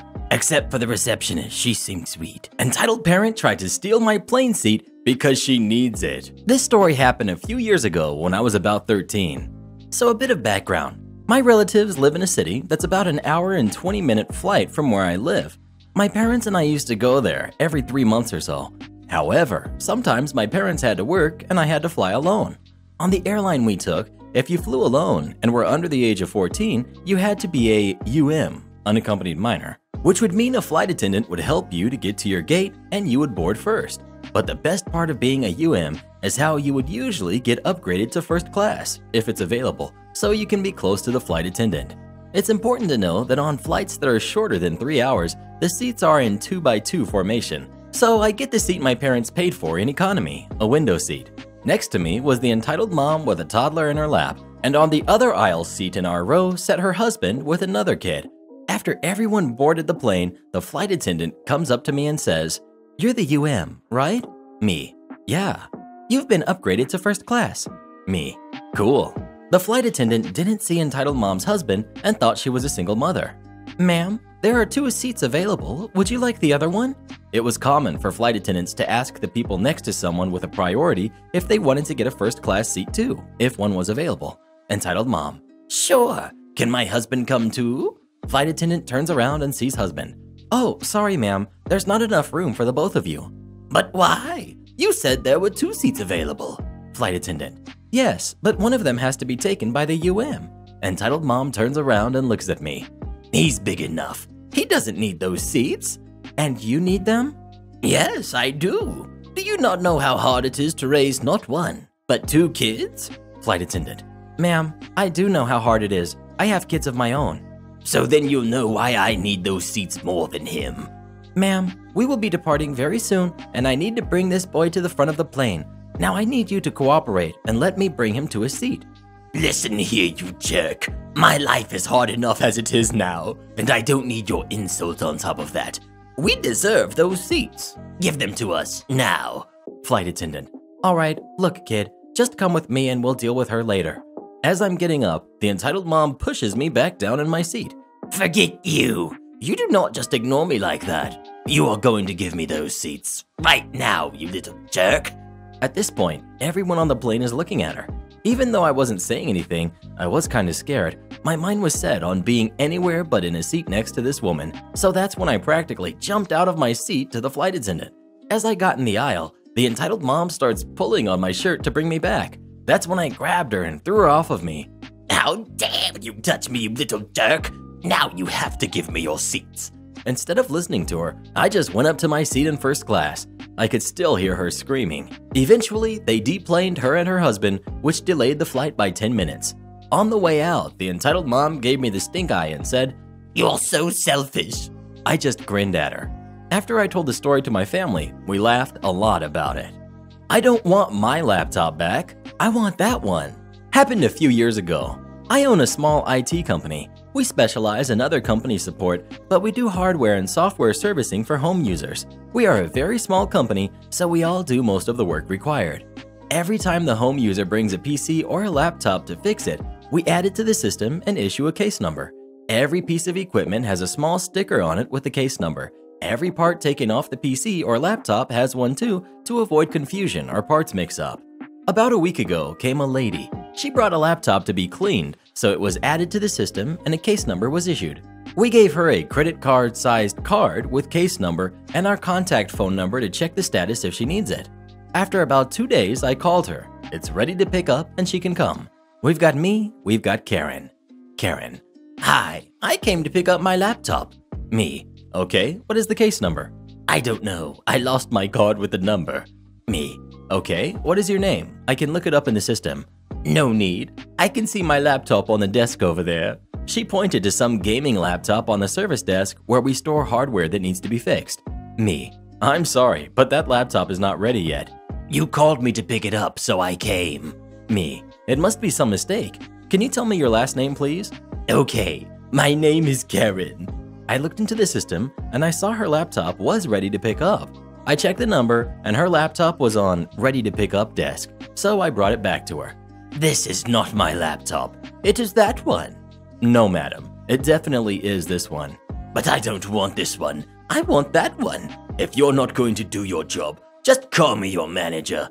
I'm gonna get you fired. Me. I'm sorry, but that's not possible as I don't have any manager or the boss. I'm the owner of this small IT company. I can give you only your laptop, or I can call cops for trying to steal someone else's laptop. Her jaw dropped. 5 seconds I stare, grabbed her laptop, and she disappeared. Another beautiful day at work. Did she really think we're so dumb we would let her steal someone else's laptop? Nice try, Karen. I should fire myself. Thank you for reading. Am I the jerk for golfing and leaving my wife at home with our son? My wife and I have a 10-month-old son, our first kid. We also both work full-time, so our kid is in daycare during the week. My job is Monday through Friday, 8 to 5. My wife's job requires her to sometimes work later in the evening or on weekends, depending on what kind of project they're doing. If she has to work weekends, she usually takes a day off during the week to compensate for working a Saturday or Sunday. If she takes a day off during the week, she usually uses that time to catch up on stuff around the house, like cleaning or laundry. But sometimes she will use that day to spend time with friends or family and go do something fun because places aren't as busy during the week. She also sometimes takes our son out of daycare on those days so they can go to places like the zoo or aquarium when it's less crowded. So if she has to work on a Saturday or Sunday, I'm at home with the kid and don't have the same opportunity to get out and see friends. It's also more difficult to bring our son places on weekends by myself because there are a lot more people around and due to what's going on. This past weekend, I had a tea time scheduled with a few friends for Saturday morning. But Thursday night, my wife tells me she has to work Saturday, so I can't go golfing. I tell her that's fine and that I will tell the guys I have to reschedule for the following weekend. She then tells me that she's taking Friday off because she works Saturday and that she and her mom and her aunt are going to some art festival that's in town. Again, fine with me. She said she'd be home before I get home from work, and I do the drop-off and pick up from daycare anyway, so it doesn't change my schedule at all. After my wife gets home from work on Saturday evening, I tell her that I would like to go golfing early Sunday morning since I missed out with my friends. She gets a little upset and tells me that she's exhausted from work and was really hoping to relax on Sunday and recharge a bit, and that she can't do that while watching our son by herself. I told her that I just watched our son all day by myself, and I'm tired too. It's part of being a new parent. She also had a free day on Friday, and because she worked Saturday, Sunday is my only free day of the week. I told her that I need a break just like she does, and that I don't have the luxury of taking days off in the middle of the week to go to art festivals. She didn't speak to me the rest of the night, but the next morning I was up at 6 a.m. getting ready to go golf, and she was mad. She thought that we had an understanding that I wouldn't go because she told me not to. I told her I would be back around noon and I'll call on my way home to see if I should bring home something for lunch. When I got home, she handed me our son, grabbed her lunch, and went to our room to rest for the next few hours. When I went to talk with her, she called me a jerk for leaving her when she asked me to stay home. Edit. Since some people seem to be jumping to the conclusion that my wife is a toxic and emotionally manipulative monster, I need to clarify something. My wife and I actually just talked over lunch. I reminded her about my tea time tomorrow, and she said that she remembered and that she hopes I have fun. She apologized for how she reacted last weekend and that she was tired and exhausted from work that day and let that anger get the best of her. She had worked 10 hours outside in 90-degree heat that Saturday and was fully drained, so the idea of chasing a 10-month-old around by herself while already exhausted sounded daunting. Neither one of us did a good job of communicating clearly in the moment. She said she knows I need and deserve breaks just like she does. My wife does not treat me like a jerk on a regular basis. Our relationship and communication is really quite healthy considering everything we have going on right now. But like every other relationship, we are not perfect and have moments where that communication breaks down. Nice lady asks for help buying a computer and we get free CDs and job offers. This is going back to the late 90s when Circuit City was still big. My friend and I were somewhere near the end of high school and were there to look for a couple of CDs. A bit about us and what we were like back then. Nerds. I was a wannabe computer nerd with literary pretensions and my first goatee. My hair was blonde and my beard was orange, naturally. I was probably wearing flip-flops, khaki cargo shorts, and a Far Side or Umbro shirt. My friend, he was on a whole different level. He was over 6 feet tall and skinny. He always wore khaki slacks or jeans. We're in Arizona in the summer. A polo shirt with an undershirt, and Birkenstocks with socks. He had grown his hair long, and about half a year earlier he had a perm to try out an afro. He hadn't cut his hair since. He was and is a computer nerd who really knew his stuff. He looked like he worked at a store like Circuit City. We had his mom's mid-80s Suburban. So anyway, We found our music, Third Eye Blind's first album for me, and headed over to the computer area to dream. He was building a gaming computer at the time and wanted to show me the video cards he wanted and was explaining the pros and cons of a couple different types. An older lady, probably in her 50s, approaches us and asks him for help when he's done helping me. I say I'm just here for music and looking at computer stuff for fun, and my friend says he can try to help her. To be fair, I'm pretty sure he dressed the way he did because he liked this kind of thing. She wants a computer for email because all of her friends have email and she feels left out. The selection is overwhelming and she doesn't know where to start. We head over and quickly start narrowing down the selection for her. My friend is way overthinking it, and I convince him she needs bare bones capability for basic internet, email, and probably some basic word processing. We get a computer with built-in modem and monitor picked out along with a mouse and a keyboard and make sure she knows how to use them to click on files, that kind of thing. Then my friend explains how to get internet to the computer, and I write down notes for her so she can remember later. We even offer a few suggestions on what email to get and show her how AOL instant messaging and chat rooms work if she wants to really impress her friends. The whole process took quite a while, but we didn't have anything to do and would have been bored otherwise, so it was something to do. We help her get everything together, check out, and help her get in the car. Then we head back in to get our music, pay, and figure out what to do. We're heading to the checkout when we see the lady coming with the store manager. She's going on about how helpful we were and praising my friend for being such a great employee. The manager and my friend are both trying to explain that he doesn't work there. Finally, she realizes we're just two random guys and starts apologizing, and now we're embarrassed and insisting we were happy to help. She insists on buying our music for us. After we get checked out and say goodbye to her, the manager pulls us aside and offers us both jobs. We both say we'll think about it, and my friend later decides to work there. He gets a couple of other friends hired there. We were moving, so it wasn't a good time for me, but I thought it was pretty cool still. I know this isn't the usual format. No one was irate for this sub, but thought I'd share anyway. Hope you enjoyed. Karen demands my cat. This story happened 5 weeks ago. Also, I am 15, but I look like I'm 19 with a goatee, 5'11" and 175 pounds.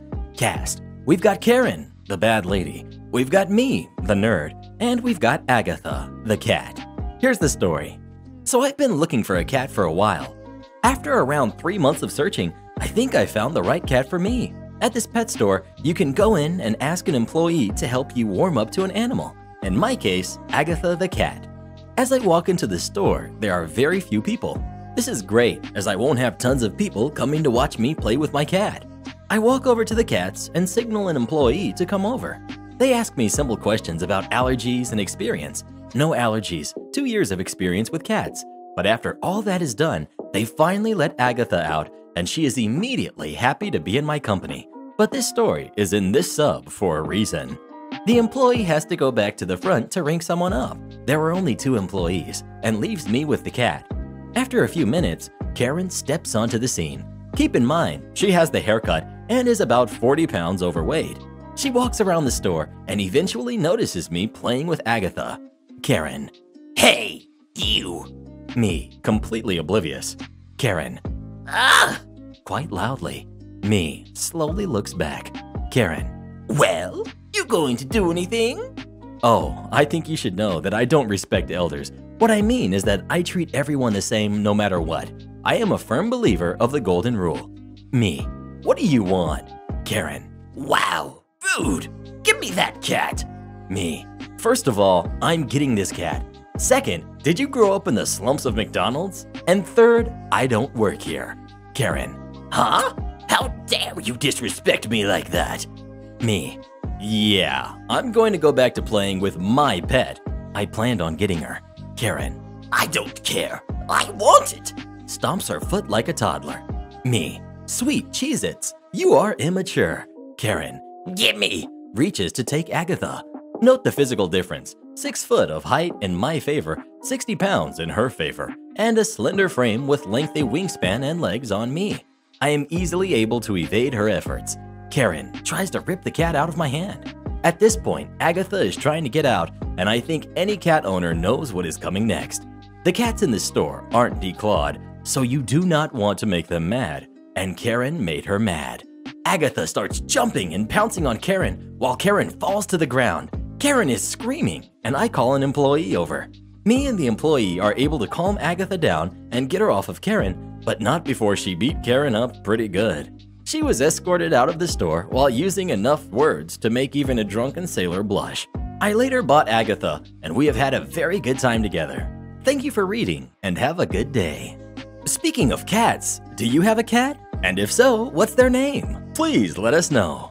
I prefer poodles, to be honest. Am I the jerk for forcing my vegan daughter to cook meat? My daughter, who's 16, has been vegan for about a year. Me, my husband, and her brother, who is 14, have tried to be as supportive as possible. We aren't a family that eats meat daily, so it wasn't that hard for me to accommodate her.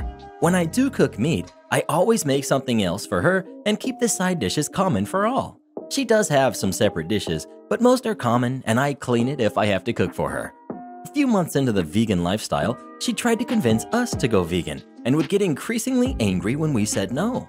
Me and husband shut that behavior down hard and told her that she can follow whatever diet she wanted, but she cannot expect others to. She sulked for a while, but stopped doing that. Last weekend, I cooked the family a big pot of chili, a small vegan one and a large beef one, so that I can refrigerate it and use for the next week. Next day, I found the fridge empty of both the chili, and turns out my daughter decided that we were all being too callous about meat. She felt the smell was too much when she opened the fridge door and that she can't eat anything from the fridge after that without gagging or throwing up. She told me that I need to throw out all the vegan food in the fridge and restock them. Me and my husband were livid. Wasting food is never okay with us, and that was a lot of food. I told her I'm going to continue using the vegan products in the fridge and she can either eat it or not, but I am not wasting food. That whole week, she kept making faces at dinner while she ate. As a punishment, I gave her the recipe and told her she needs to buy them and cook it next weekend. She yelled and begged, but I stood firm. In the end, she did it.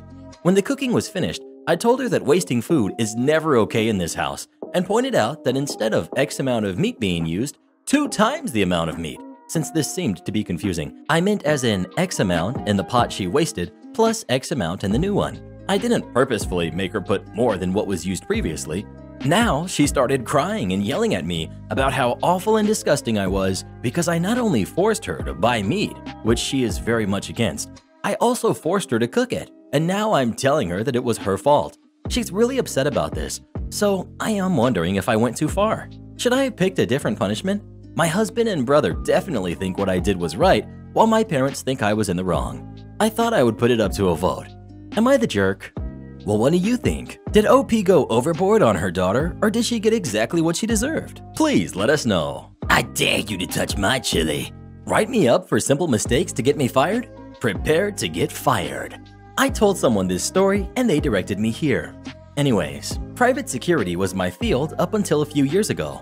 When I say security, I don't mean mall cops, but high-end, armed, trained security. I spent a few years working a job in another city away from home, but the company went under, so I decided to move back home. I found a security job online. It was simple entry-level, basically sitting behind a computer. You were security for the building, but monitored security for other sites the company owned across 3 states, like small repair places, factories, places where they stored vehicles, etc. So I submitted my resume. The next day, a guy calls and sets up an interview. Awesome, because I needed to find work fast. Went to the interview, conducted by a woman I'll call Jane. She was the supervisor, and the guy I talked to was her boss. Jane immediately told me I was way overqualified, which I found strange, but okay. Interview went fine and I left. A few hours later, she called and said I was hired and set up training days. Now, I won't go through that, just wanted to give background, so let's go to the good parts. She always gave me a cold shoulder. Her boss found out I have all the qualifications, licensing, and training to be armed, so he had me come in armed. Nothing fancy, just basic equipment. She would always make comments about how everyone should be armed. A few of my coworkers I wouldn't trust with a water gun, and she would decide who is armed. Just little comments to get under my skin. Then one day, it happened. I was working the front desk/reception that day, and she sends me a message over Messenger telling me she needs to see me. I go back. She drags me to a side office with a write-up form. Apparently, when I added door access to a visitor's badge, I added the door to the gym in the basement. A mistake, but not life-threatening. A week later, I didn't sign my timesheet, another for not filling in a form correctly. All minor things everyone has done or did. The end came about 9 months into the job when I looked at this new timesheet. I was paired with a new officer who had been there a month, only he was listed as shift supervisor. Confused, I took it to her second in command. I'll call him Bob, a great guy. He told me that he's brought it up that I had the experience and seniority to be promoted, and she basically told him to buzz off. It was her choice. Anyways, that got me mad, so I started planning my revenge. I don't normally do this, but I knew one more write-up I would be fired, no matter how minor the infraction was. Good thing is, during the shift, there is only 2 people and we can't see each other's computers, so I started thinking. I remembered about 4 months prior, her car broke down in the parking lot across the street. Instead of having it towed, Jane's father decided to fix it there. No big deal. Only during that time, Jane was bringing her husband back into the security office. This was a huge deal. The office took scanning at 3 doors and a keypad to enter. And the whole building, only the security staff and 1 cleaning guy had access. It was the HQ for the company, and not even the executives had access. From our computers, we could open any door, turn off any camera or alarm, and open any gate in any building that the company owned. So it was a big deal because we had the keys to the kingdom. That was a huge violation. So I hatched my plan. Under the excuse of having a smoke, I went out to reception and copied the visitor log from those days. I then went back in and accessed the video feeds. You could go back a year for all video feeds and took screenshots of her husband interning the doors and office. The office itself had no camera, as well as with the timestamps, him leaving, and the fact he never swiped in, which following someone into a door, even if they held it open, you must scan your card. I logged into my private email and sent it to another email, knowing they don't log what you do on the computers. I got home and sent all the pics, the log copies, and everything to not only her boss, but his boss, whose job was investigating breaches and theft. I also included every dirty trick she pulled playing favoritisms, etc. The fallout didn't take long. 2 days later, a Friday, I went in for afternoon shift and Bob was at Jane's workstation. I looked confused and said Jane was suspended for a week and that Monday I had to come in and speak with her boss and boss's boss, but I would be paid for it. Also, everyone was interviewed. Great rumors were flying around and I was laughing on the inside. Okay, interview day. I go in and they started questioning me. They knew I worked while she brought her husband in and asked me. I spilled everything after acting scared and getting assurances it would be confidential and I wouldn't be punished. I didn't tell them I sent it, but they asked everyone. I left out some things in the email and added some things that weren't. I didn't want to be labeled as a snitch. It went on for an hour and I left. Next day, an email is waiting. Jane was fired, Bob was in charge until a replacement is added. I had a long talk with Bob that day. Turns out Jane was scared of me because I was more qualified for her job than she was and knew I was her boss's golden boy. She was afraid, rightfully so it turned out, that I might take her job and admitted to him she wanted me gone. A fact he told them in his interview.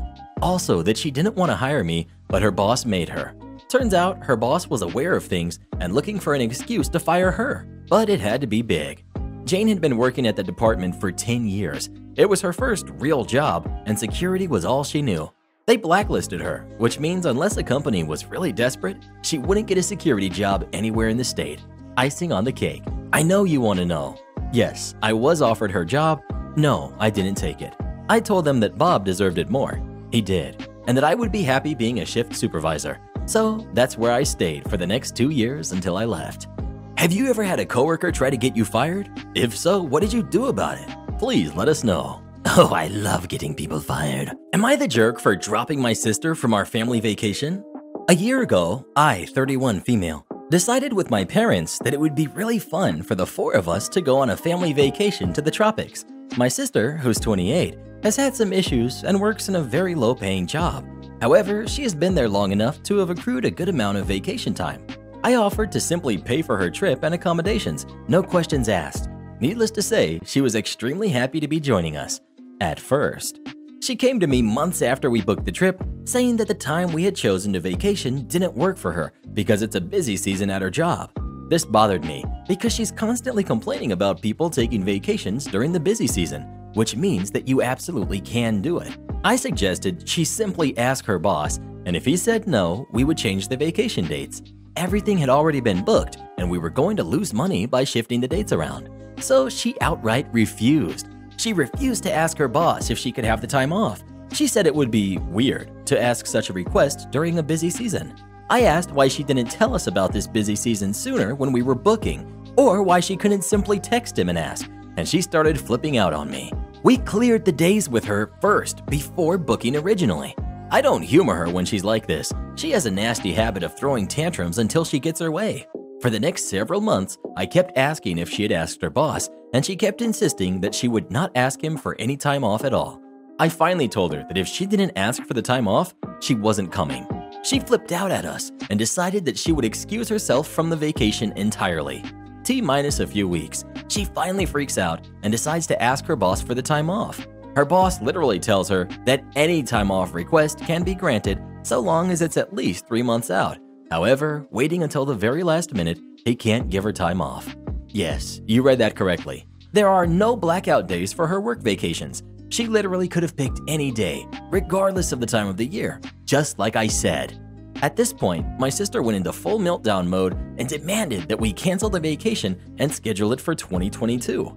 Needless to say, we will be going without her. She outright refused to even ask for the time off. Her friends have since convinced her to completely write us off. Yes, she is writing us off because we invited her to a tropical vacation with all expenses paid, but she refused to even ask for the time off. Am I the jerk?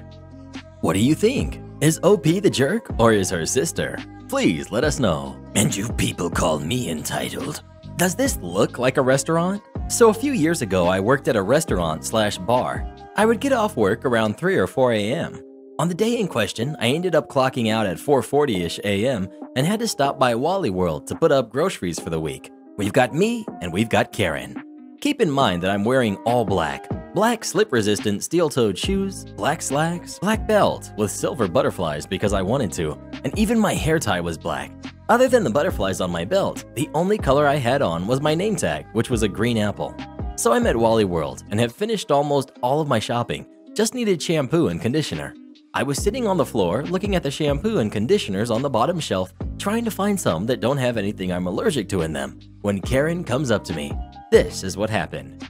Karen: "Where is this brand name item that I can't remember? It used to be on the next aisle." Me: doesn't look up, thinking she was talking to someone else. Karen, getting louder: "Where is the item?" Me, picks up a different shampoo bottle. Karen: "Put down the shampoo bottles and answer me." Me, finally looking up. "What?" Karen: "Where is the item? Why do you people insist on moving everything all the time? It's ridiculous." Me: "I don't even know what that is. How would I know where it is?" "Maybe if you did more than just sit on your butt, you would know where things are. Then you'd be able to help customers." Me, shaking my head in confusion. "I don't work here." "Don't lie to me. I can see your name tag." Me, standing up and putting my shampoo and conditioner choices in my cart. "You mean the green apple that no Wally World employee wears?" "It doesn't matter. You have to help me."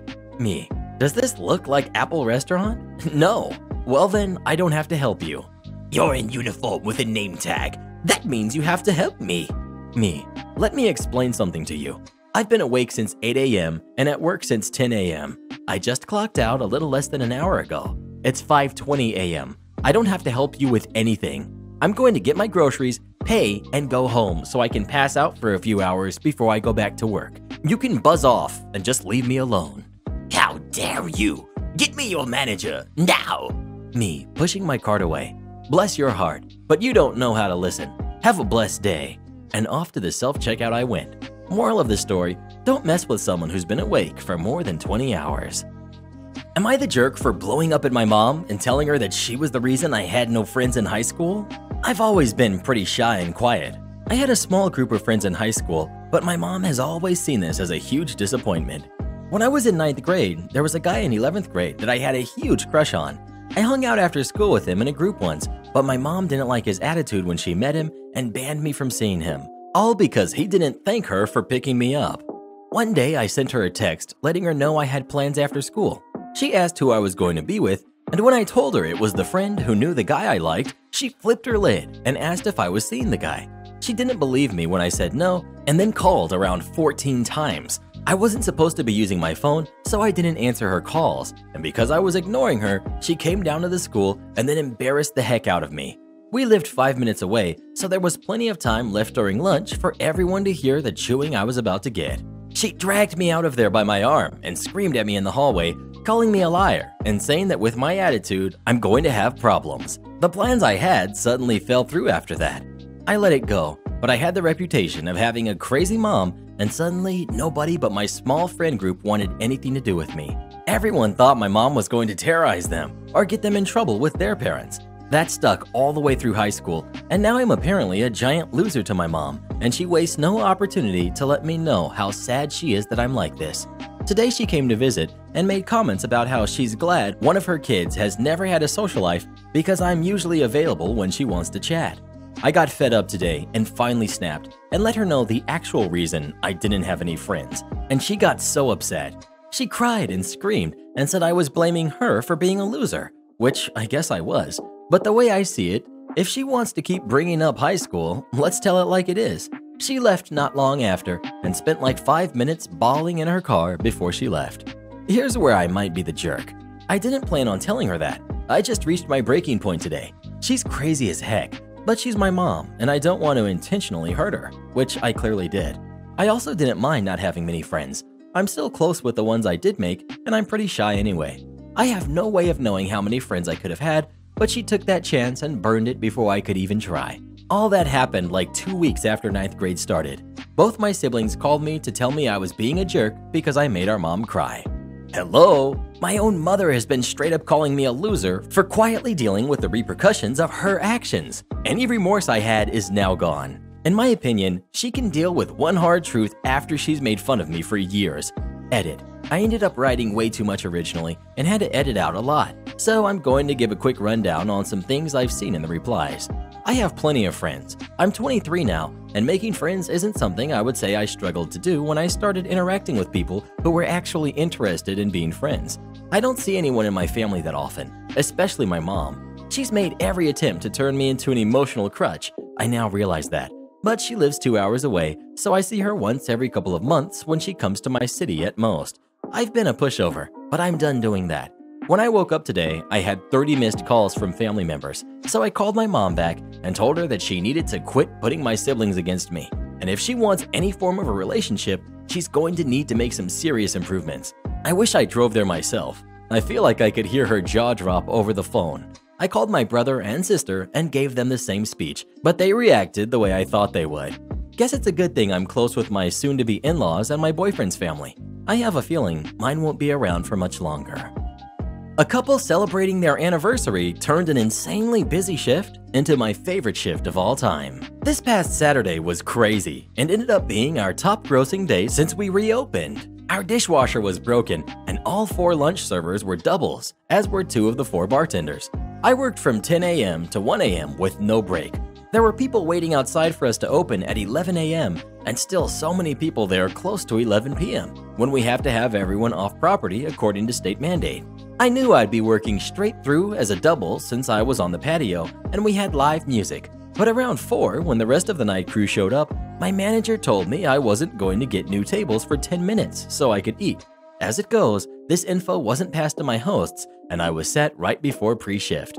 This poor two-top sat for almost 30 minutes before saying anything. Someone got their drink order, and when I came over and apologized for the confusion, they were ready to order. They were so chill about it and made sure I knew it wasn't a big deal. So on to the anniversary couple. The husband had sent this beautiful flower arrangement to the restaurant ahead of time to be put on their table. They told me it was their 49th wedding anniversary and their last name was our restaurant name. The name of the place I work isn't something that would typically be a last name, and it's 49 years. I was so excited. Another table asked their server about the flowers and sent them 2 glasses of champagne, and they were so appreciative. The host was worried they'd want to move tables because they were too close to the band, but they loved it. They were the sweetest couple and loved everything they had to eat. Every time I talked to them, they had something nice to say about the food, drinks, atmosphere, band, etc. Now, one of the best parts. The table that sat for 30 minutes waiting for a server told me to put the couple's bill on their tab. I'd already been close to happy tears during all of this, but the floodgates opened after that and I had to take a minute to collect myself. After they finished dessert and I told the couple their bill was taken care of, they were so appreciative. I carried their flowers for them when they left, and all the tables we passed were congratulating them and cheering. The husband stopped at the bathroom, and I was talking to the wife. She was close to tears and telling me how special we made their day. It reminded me why I work in the industry and why all the stress and craziness is worth it. We help make special events special, and I love that. Just make the price what it says on the box. I work at a retail store that's part of a franchise. The owner is a piece of work. To give you an idea, they openly boast about all the nice things they have and all the vacations they took, and aren't shy about how this business is a ploy to line their pockets further. They make us compete for our hours by our sales while paying a measly wage and being so stingy with how much they let us work. Also refuses to work with your schedule if you have a second job. New hires usually don't stick around because they can't compete with the people who already work 30 hours and naturally have higher sales. The only reason I'm in the position I'm in is because everyone else who worked here quit at once 2 months into my employment because our boss can be so grating. Also, whatever they say is law. I got reprimanded when I started for cleaning the glass because we have a rule that's all work stops when there's customers in the store, but also got told to clean the glass while there were customers in the store, so I wasn't just standing around. It's a lot to deal with sometimes, but I don't mind doing it until I find a better job, which I have. For a while, I was the only one that did the pricing. I liked it that way because I knew I did it right. I scan the items, make sure the price is correct, and if it's not, I change the price in the computer so it rings up correctly and put a new label on it. One day, after we had hired like 4 new people, I noticed a bunch of price labels were weird. My boss likes prices that end in 0 or 5.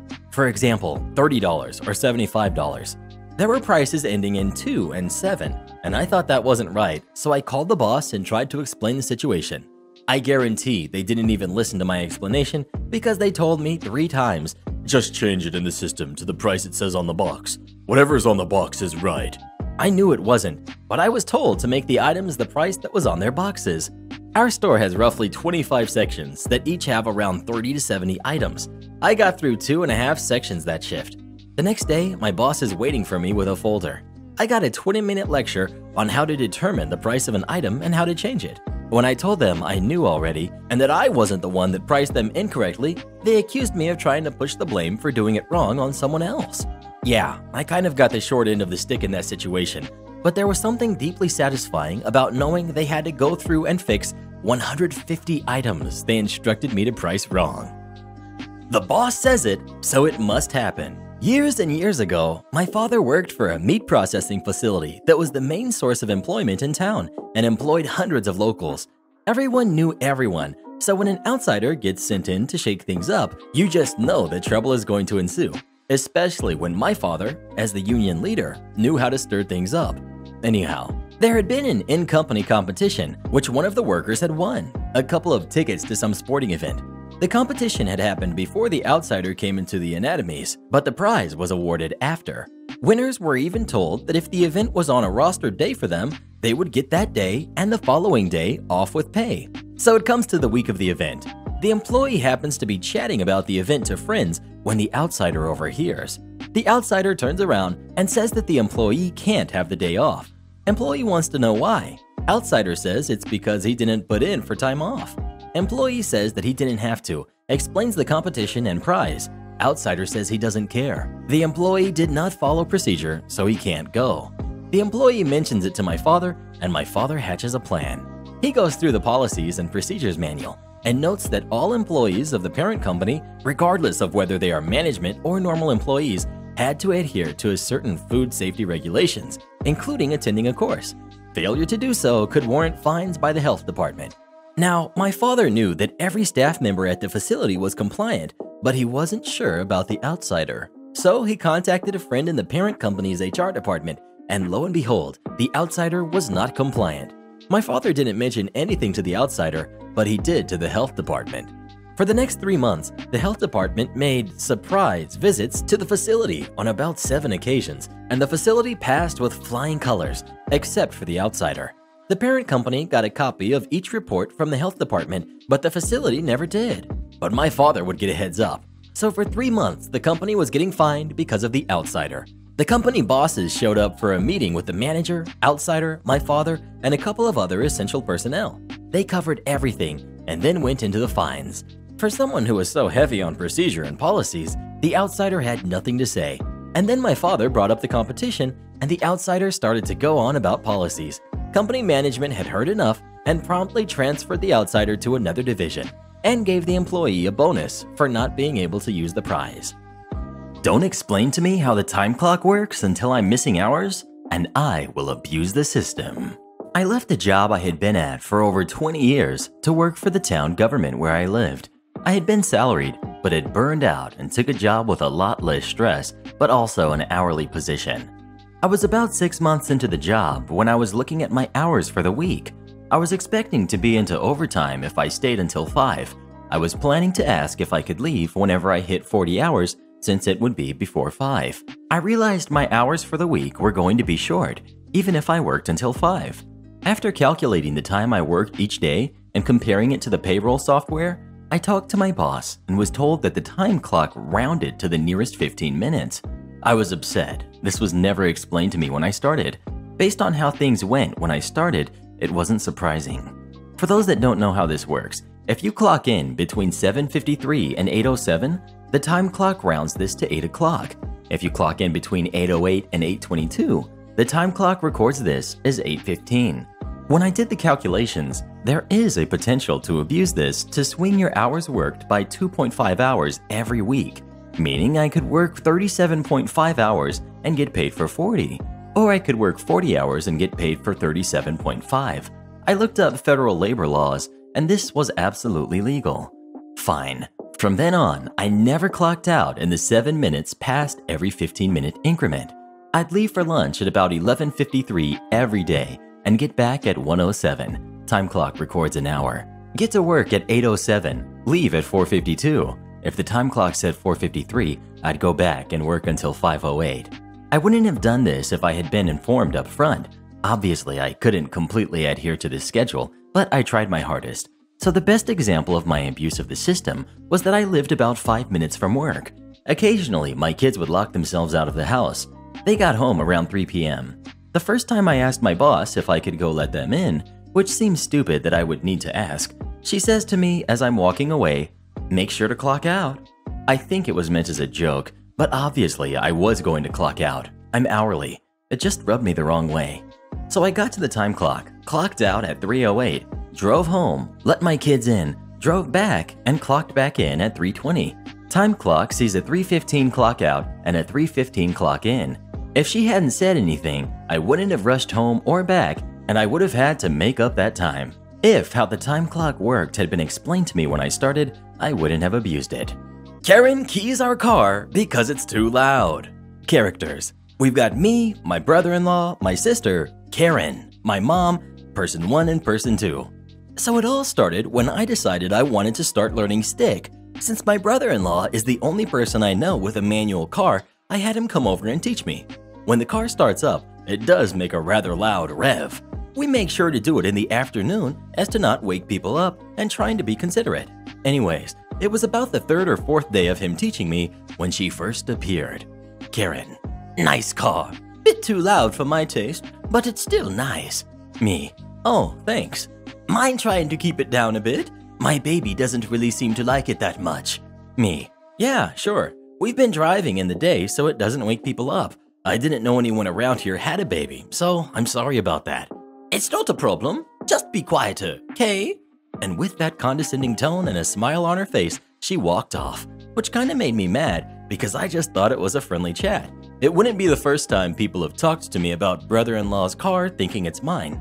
I've grown to accept that people will think whatever, so I play along and just tell brother-in-law about it later.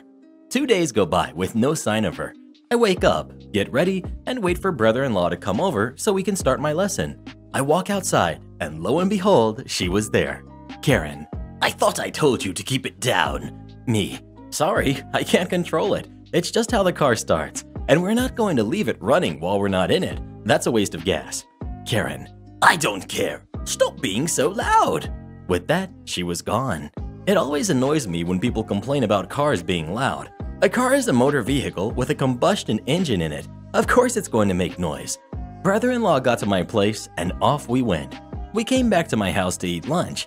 About 2 or so hours later, my sister and mom came over and told brother-in-law and I to go look at the car. The entire driver's side was scratched up and even a tire was popped. Only one person came to mind when I saw it: Karen. We, meaning me and brother-in-law, walked down to her house, which was only a few houses down, and knocked on her door. All we hear come from the other side is, "I'm not apologizing."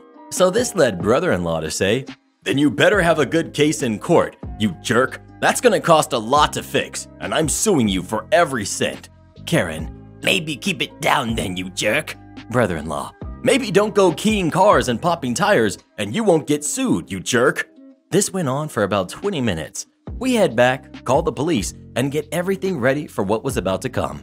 As soon as they got there, we started to explain what had happened, how I was learning stick, how the car was, showed them the damages, told them what the Karen had said, etc. We were making sure our side was accurate, so we made sure our timeline was correct. After a while, we walked with the police to her house, and it went down about as well as you'd expect. Officer 1. "Excuse me, ma'am. Can you come out here for a minute? This is the police wanting to speak to you about the car." Karen, "I'm not apologizing. I told them to keep it down and they didn't. They deserve it." Officer 2. "Ma'am, what you did is against the law, and they're pressing charges. You have 5 minutes to get out here, or we will get a warrant for your arrest and come back." Karen, "Nice try, but I'm not stupid. I know my rights, and you're not allowed to enter my home without my consent or a search warrant." Officer 1. "That's only partially true. We can't search your home without a warrant. However, if we have a warrant for your arrest, we can legally enter your home and place you into custody." She was stubborn. Again, they went back and forth a bit. After the allotted time set, we went back to my house. The cops left to get a warrant and we waited. Currently, the lawsuit is in order and the trial is in a few days. She is in police custody. I have never found it easier to drive a stick shift knowing I won't have to deal with her condescending ways and tones. Edit. First off, stop calling us rude because we couldn't keep it down. We tried to be quiet, but either way, she overreacted and we also did go to a parking lot to practice. Like I said, we went back to my house for lunch the day she keyed the car. Where do you think we were all day? Also, thanks for all the awards. I really don't post on Reddit in general, so it feels weird having them on a post. Also, we won the case. We got the money, the car is being fixed, and she is moving. Her choice, not the judge's. Edit 2. So I keep seeing some bits talking about the case. I want to apologize for me wording it poorly. We've basically won is what I meant. We have 2 cops that can confirm she admitted to doing it, we have pictures, and we've been looking around the neighborhood asking if anyone saw her actually do it, and so far no one has. I apologize for me being an idiot and having improper wording. Speaking of loud cars, do you like loud cars or not? Please let us know. Free Karen, she did nothing wrong. Entitled mother ruined her son's prom photos. This happened last year. Some brief exposition. Important to know is that I'm South African and we don't have proms here, but we do have matric farewells, which I guess you could call a prom's first cousin. I'm just going to refer to it as prom anyway, because it's easier to type. So I'm a photographer, and usually around August/September, we get swamped with pre-prom shoots. For in case anyone doesn't know what that is, it basically means that before the event, we meet up with the student and his or her date and take pictures of them together. Their families usually join too to make the job more insufferable. Last year was no exception to the norm, and on one particular day especially, every photographer at my company had been booked and had been sent to different places. I had been hired by a mother to shoot photos of her son and his date, and she had been an absolute joy to deal with. So my dread wasn't anything beyond the regular distaste I felt for these gigs. For this story, I shall refer to her as Nice Mom. I arrived at the location about 10 minutes early and called Nice Mom. She didn't answer. Realizing that I had no idea what anyone looked like, I decided to just stay near the entrance and wait for them to call me back. Around me, there was an ocean of couples, all with their own photographers. I'm guessing there must have been at least 50 or 60. I tried calling Nice Mom again. This time she answered. I told her where I was waiting and she said they would come find me. I waited for a few more minutes before seeing the cavalry approaching from a distance. The group was considerably larger than I had anticipated, and the woman marching up front looked nothing like I had pictured the mother. "Are you OP?" she said, without saying hello. Her voice sounded different too. "Yes, I am," I replied. "Are you Mrs. Nice Mom?" "No, I am Mrs. Entitled Mother," she said back, already sounding annoyed. "Oh, where is Mrs. Nice Mom?" I asked. "Here I am," Nice Mom yelled out, suddenly appearing from the back. "My son and his friends are sharing a car, and I knew you wouldn't mind taking some pictures of us too." Karen cut me off. I raised my eyes internally. Every year I had at least one person doing this, and every year it caused issues. We had actually updated our contract specifically to avoid this from continuously happening. I started explaining the contract to her, but then saw the already defeated look on Nice Mom's face. So not wanting to cause her any embarrassment, I decided to just go with it. Yes, I know, I'm a pushover. Now, because there were so many couples doing their photo shoots at the same venue and my clients had been a little late, we were rather limited for spots. We were also quite limited for time, as I now had to photograph 2 couples and 2 families in the same amount of time. And before anyone asks, it's not because I'm a clock watcher, but because all students were assigned a unique time that they were meant to arrive at the hall in order to make their grand entrances. I lead Nice Mom's family to the closest available spot and told them to align for their photos. Immediately, Entitled Mom chipped in, pointing to a wooden door close by and asking why we weren't taking pictures there. "Because there are others currently taking their pictures there," I replied with a half-annoyed tone. "So go tell them to finish, because we want to take our photos there," Entitled Mom snapped back.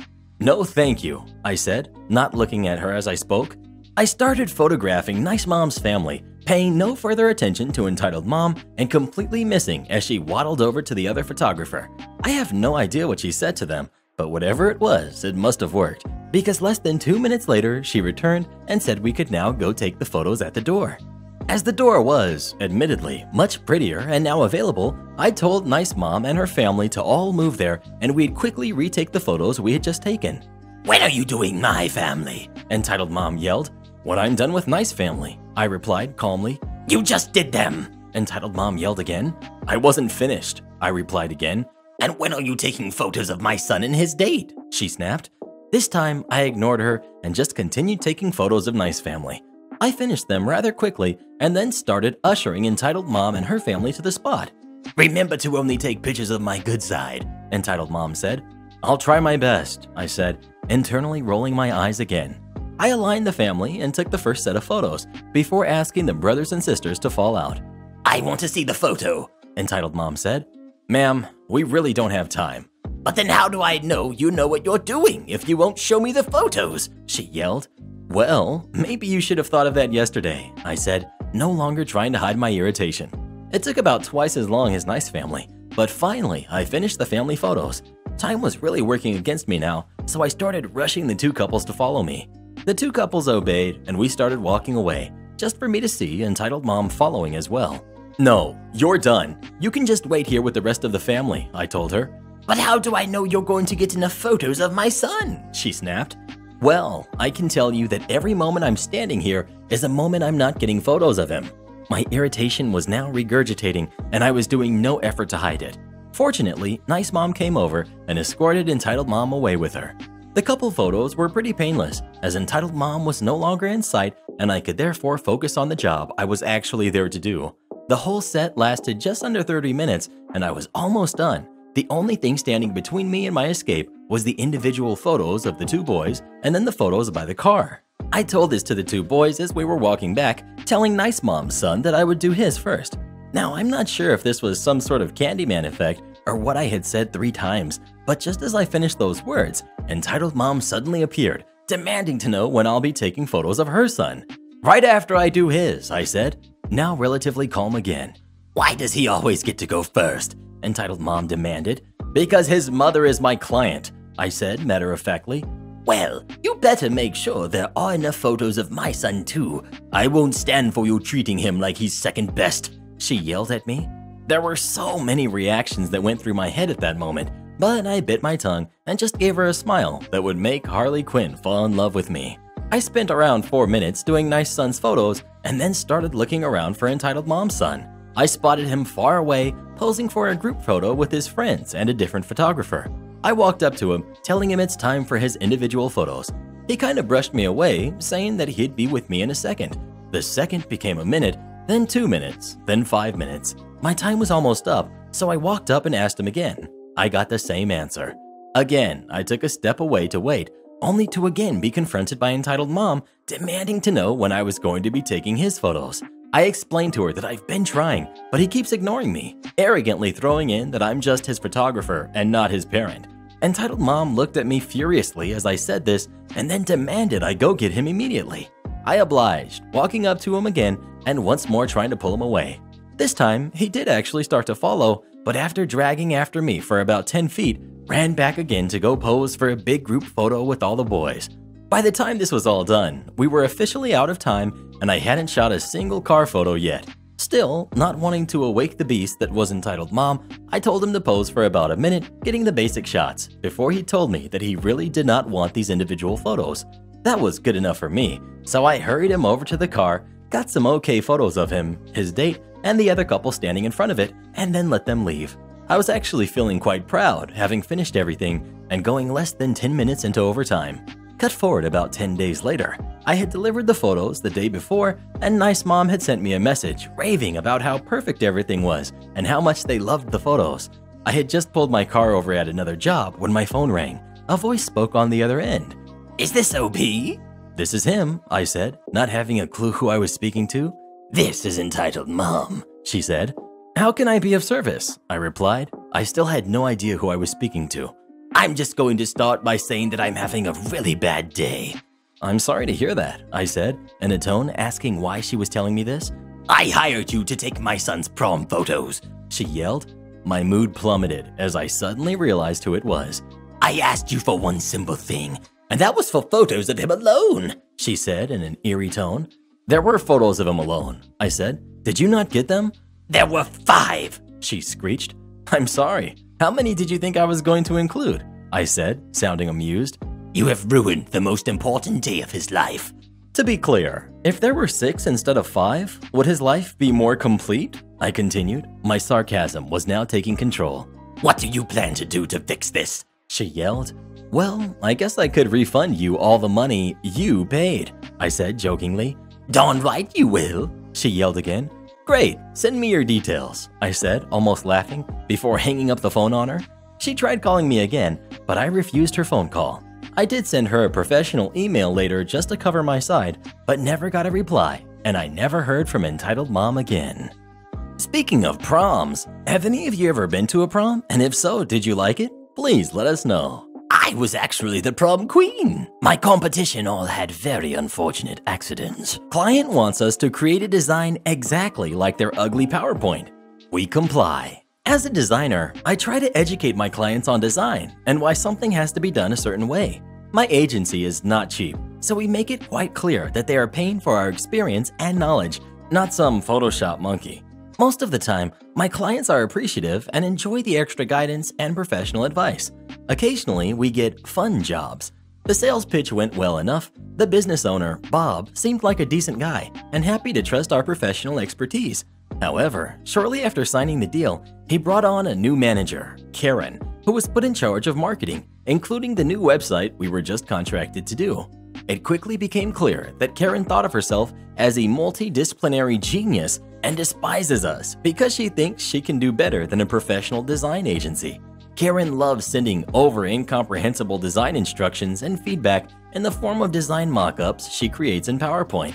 Her designs were ugly, but we try our best to translate the abominations she birthed into good-looking professional design proposals that best reflect the intent of her ideas. Karen did not like it one bit. Karen was rude, uncooperative, and removed Bob from the email threads when we tried to reach out to him to get his opinion. When we sent over a design, she would complain about how it wasn't what she wanted and scream over the phone while our team patiently explained why we couldn't design exactly as she wanted. Mainly, it would be ugly as heck, and nobody would want to do business with them with a website like that. The last time Karen complained about how we were stupid morons for not doing what she wanted, we got her on the phone with Bob. She was screaming incomprehensibly, and nobody got a word in. Finally, Bob took her side and said, "Karen is extremely experienced and knows what she's doing. I want your team to follow every instruction exactly as she asks." No problem. Once again, Karen sent over a ridiculous 70 megabyte PowerPoint. If we followed it exactly, it would look like a website from the 90s with the worst UX ever. We went through every little pixel of her PPT, asking her, "So, do you want us to copy this exactly?" To which she would reply with a smug yes. So we documented her instructions down to the letter to cover our butts. Once again, we asked Bob, "Are you sure?" Reply, "Yes, please hurry up and make those changes exactly as she asked." Okie dokie. We copied every ugly font choice, every terrible gradient, every hideous element into the design. We even went the extra mile to export the ugly lopsided shape she drew as PNG graphics so it would all be exactly as she wanted. Then we sent the design over. "Here is the design. We have done everything exactly as you instructed." Karen once again replied, taking Bob out of the loop. "Perfect. Now, it wasn't so hard to do things exactly as I asked, was it?" We waited. Bob exploded, demanding a meeting the very next day to explain why we were delivering such shoddy work. We go to the meeting and Karen starts demanding that we propose a completely new design. We presented all past designs, the document in which Karen confirmed that she wanted all the changes, the countless emails in which we painstakingly explained to her why her ideas suck, and finally, the last email in which she praised us. You see, Bob, after our last call with you, we had followed Karen's instructions to the letter, exactly as she had asked. She seemed very happy with it. I'm confused. Why the quick change of heart? I then pull out the contract and calmly point out the portion which stated the number of design proposals we would create. Karen had used up all of it. I had reminded her that she was limited to X number of proposals, but she clearly didn't remember any of it because she didn't bother reading our emails and would keep talking or yelling over us when she spoke on the phone. I looked Bob in the eye and told him he could either pay extra for each additional new proposal Karen wants or choose from the existing designs done. They ask for some time to discuss privately. We break for coffee. Well, Karen is extremely experienced in this field. We will go with the last design since it's exactly as she wanted. Even my intern couldn't hold back his surprise. As we drive back to the office, he asks, "Is Karen hooking up with Bob or something? Why does she have him by the grip like that?" I shrug. It's his business, and we're getting paid anyway, and he clearly doesn't appreciate our design expertise after all. The less time we spend arguing with them, the more time we could use to focus on my appreciative, good clients. We make Bob and Karen sign off on the design and finish up the project quickly. Karen still tries to be difficult, but we stick to the contracted terms and she couldn't do anything. 2 months after the project ended, I get a call from Bob. He began with some small talk about innocuous project-related business, but I realized it wasn't the purpose of his call. Karen had been fired after making more serious mistakes, causing major losses to his company. He sounded contrite, but did not offer any real apology. "That's terrible, Bob. I'm so shocked. I thought Karen was extremely experienced and knew what she was doing." Edit. Sorry guys, as much as I would love to show you the site or Karen's presentations, I'm afraid I must keep things anonymous. You'll have to trust that it looks every bit as terrible and outdated as a website designed by Karen could be. We did not put our company name in the footer, and it is obviously not included in my company's portfolio. I stole it, but only on Mondays. So I volunteer for a driving service locally. Few hours per week, I drive the elderly to the doctors and to the shops and such. My only responsibility is to bring them from A to B and back. But as it is often very frail, weak, or small people, I go in the shop with them and help them get stuff on shelves and such, because I want to. It's a small community. A number of people know me in the area. This is fine. Well, I drive on Mondays only. This happened last Saturday when I went to the shops to do my own shopping. A lady I had not seen before. Not the typical Karen look. She looked like a normal lady in her mid-50s, visibly stared at me as I walked past her. I think nothing of this. People are weird sometimes. I go about my shopping and she follows me. I know this because I do a pretty unusual tour through the aisles since I know what I need and where it is. Near the register, we've walked past at least 3 uniformed shop employees by now. She just jams her cart in front of mine, blocking the way. Karen, "Excuse me? Since you're obviously free, why haven't you offered to help me?" I stare for a good 15 seconds because I don't know what I could possibly help her with. That she thinks I work there doesn't occur to me. I've never worked a day of retail in my life. I'm a journalist, nothing even close to what she's after. Me. With? Karen. My shopping. If you need help, I suggest an employee.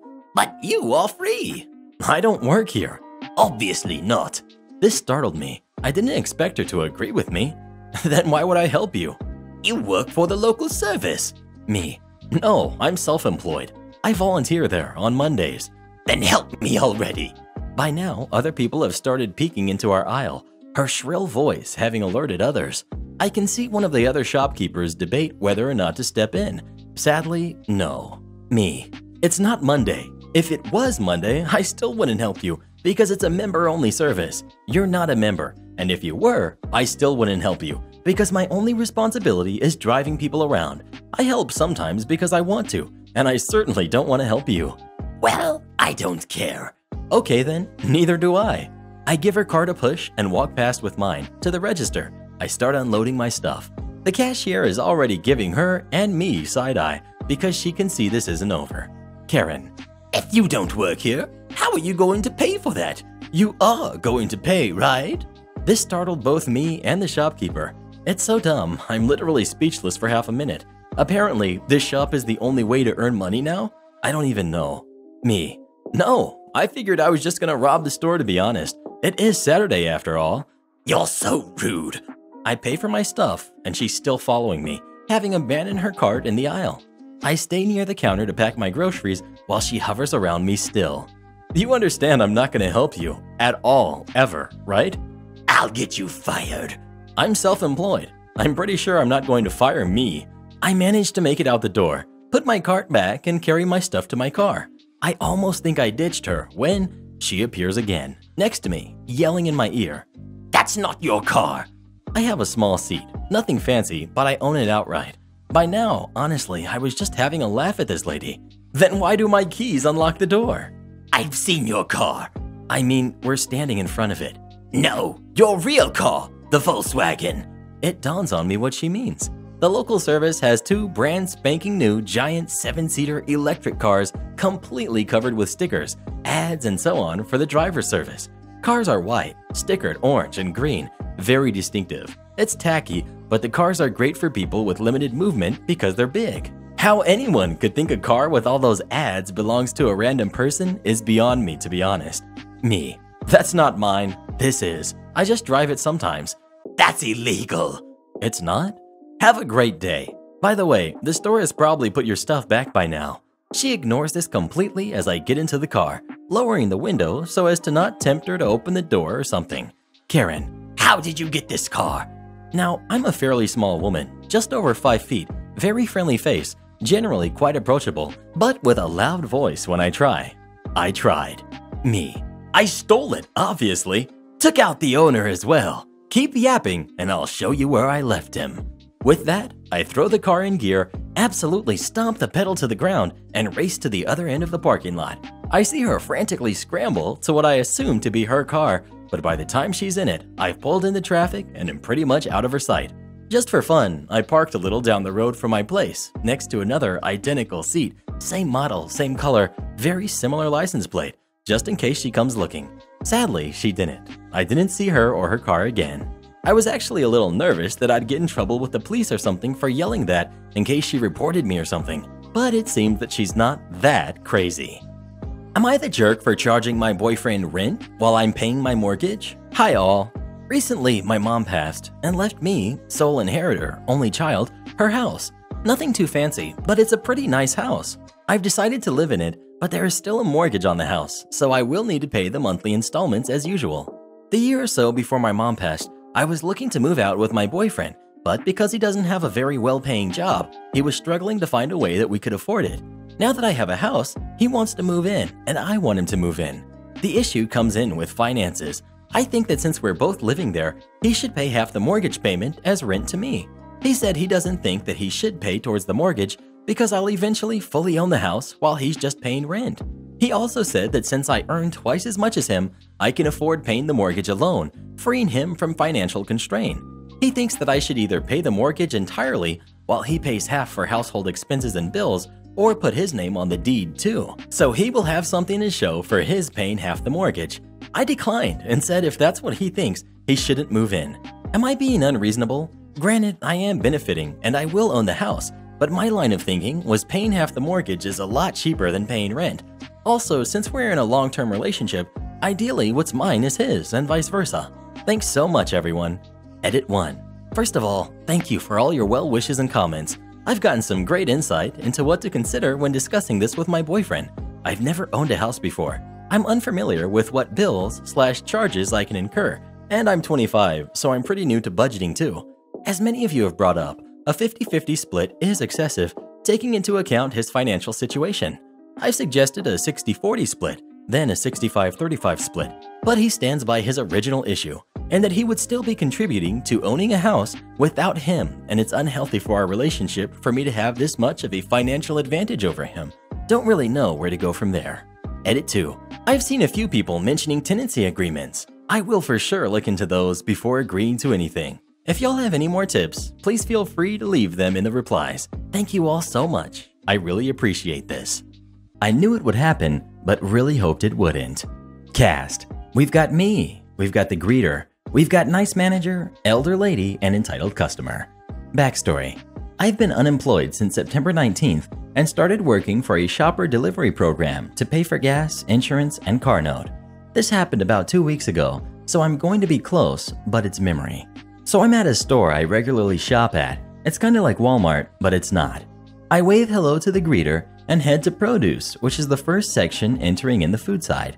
I'm minding my business, checking the app for the customer's order, and occasionally directing lost customers to items such as avocado or plums, which had small displays. I see elderly lady kind of struggling a bit and decided to see if I can help. Me. Hi, I apologize, but you look a little lost. Do you need any help? I'm a company shopper. Elderly lady. Thank you. I recently moved in with my daughter and have never been in this particular store. I continue shopping for my customer and stay near elderly lady to help her with her list. All is going well, and even with my good deed for the day, I'm still on schedule. Elderly lady says to me that she is going to head to checkout and added that my mother must be proud. Enter our antagonist. Entitled customer. Oh good, you're finally done with her. I simply walked on as I assumed he was talking to a nearby employee.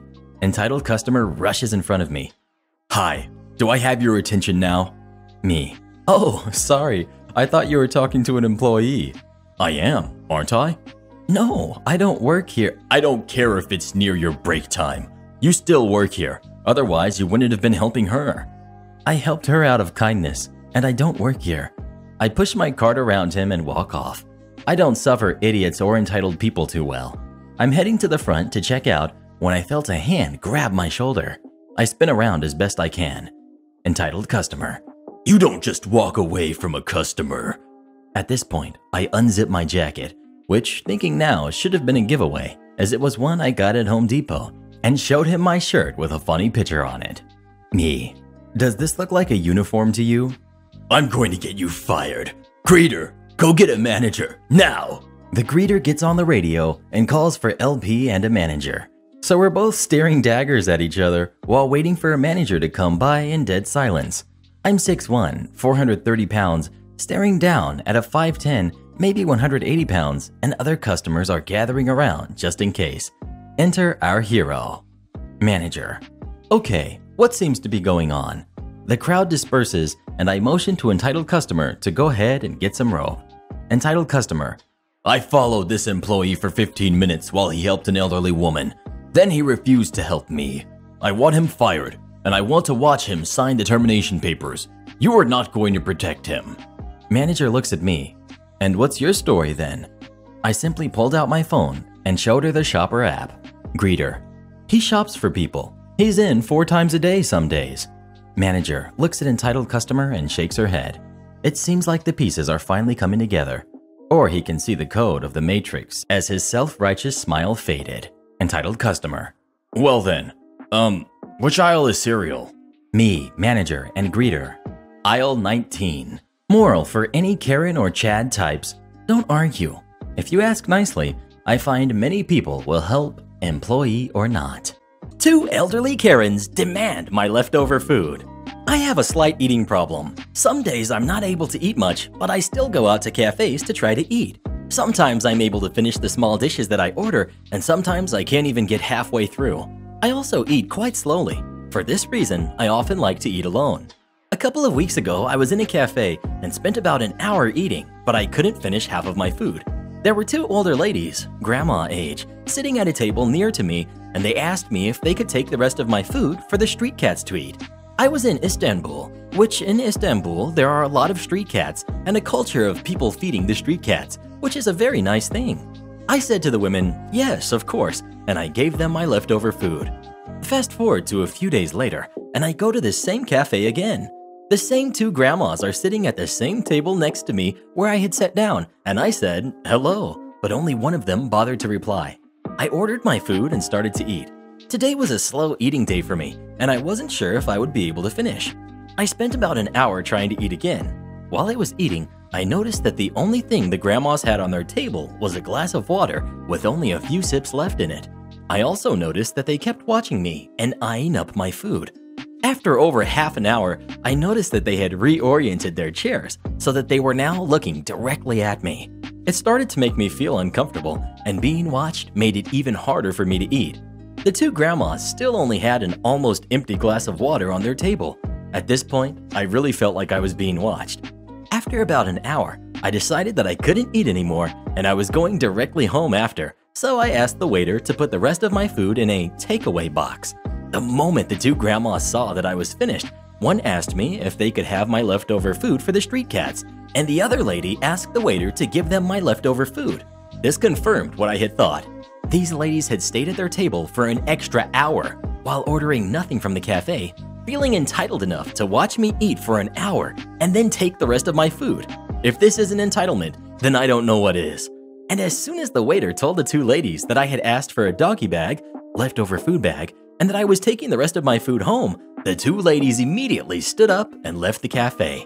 Not only did they make me very uncomfortable, but they took up a valuable table which the cafe could have had other customers at for a whole hour, while the ladies ordered nothing and consumed nothing for an hour. Because of what's going on right now and cafes not being able to take in the same amount of customers they used to be able to, they lost business for a whole hour because two ladies wanted to sit there and watch me eat for an hour and then entitled themselves to my food. I was thinking about telling the cafe what had happened, but in the end, I didn't bother. Instead, I'm writing on Reddit to share my story of two entitled ladies. If I go to the same cafe and the same two ladies are there, I'll have to go and sit in another cafe. Well, what would you do? Would you give Karen your leftover food or not? Please let us know. You better. Karen's gotta eat too. Am I the jerk for evicting a tenant because they got pregnant? Yes, I know, the title sounds awful, but please do hear me out before making a judgment. I will accept whatever judgment I'm given. I, 30 male, purchased a 3-bedroom condo in Toronto, Canada 5 years ago when I was in my second year of medical residency. Soon after the purchase, I rented one of the rooms to my roommate, female 29, to offset the costs of the mortgage. I live in one room, she lives in the second, and the third is my study/office. She has been a great roommate from the beginning. We aren't necessarily friends, as in we don't do things together for fun, but we get along exceptionally well. The entire roommate/tenant relationship has gone swimmingly up until recently. A couple of weeks ago, my roommate broke the news to me that she is pregnant. The father was a fling of hers who does not want anything to do with the kid. The roommate has decided she wants to keep the kid anyways and raise it on her own. To me, that seemed like a huge challenge and I admire her for it. The issue is, while I don't necessarily dislike kids, I have no desire to live with a baby. While the condo is a fair size, I will most definitely be woken up by the babies crying at night.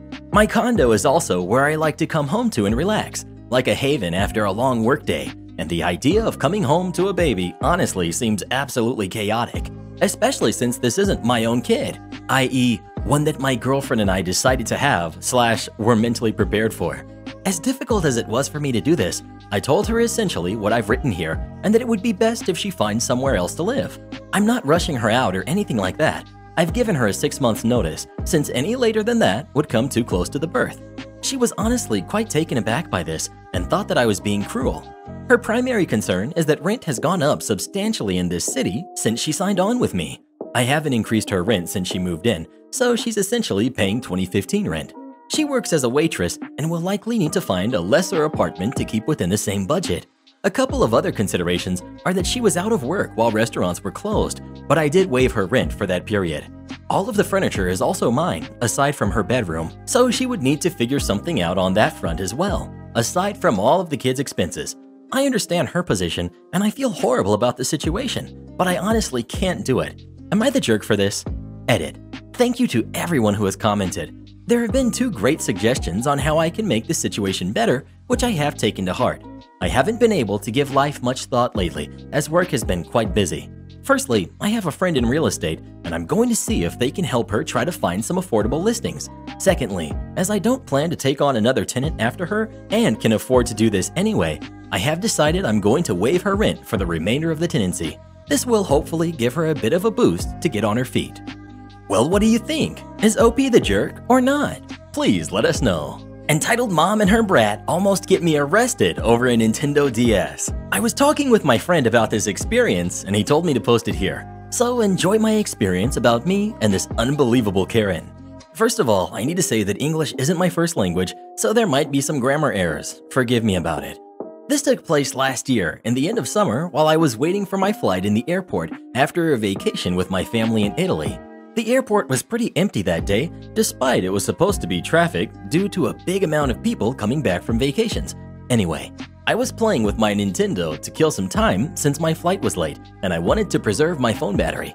I forgot my power bank at home. So me, 20, was quietly playing when this woman, who looked like she was 40, and her son, who was probably about 10 judging by his height, got in front of me and started complaining about the flights being late and that she had business, etc. I stopped listening to her because I put on my earphones in an attempt to escape her complaining about this and that. I can't stand listening to people complain. Time passes and a notice comes out from the speakers saying that my flight was going to be delayed again. Sighing, I put back in my earphones and that's the moment where the show starts. Entitled mom comes at me with her kid and asks me something. I remove my earphones and the conversation goes like this.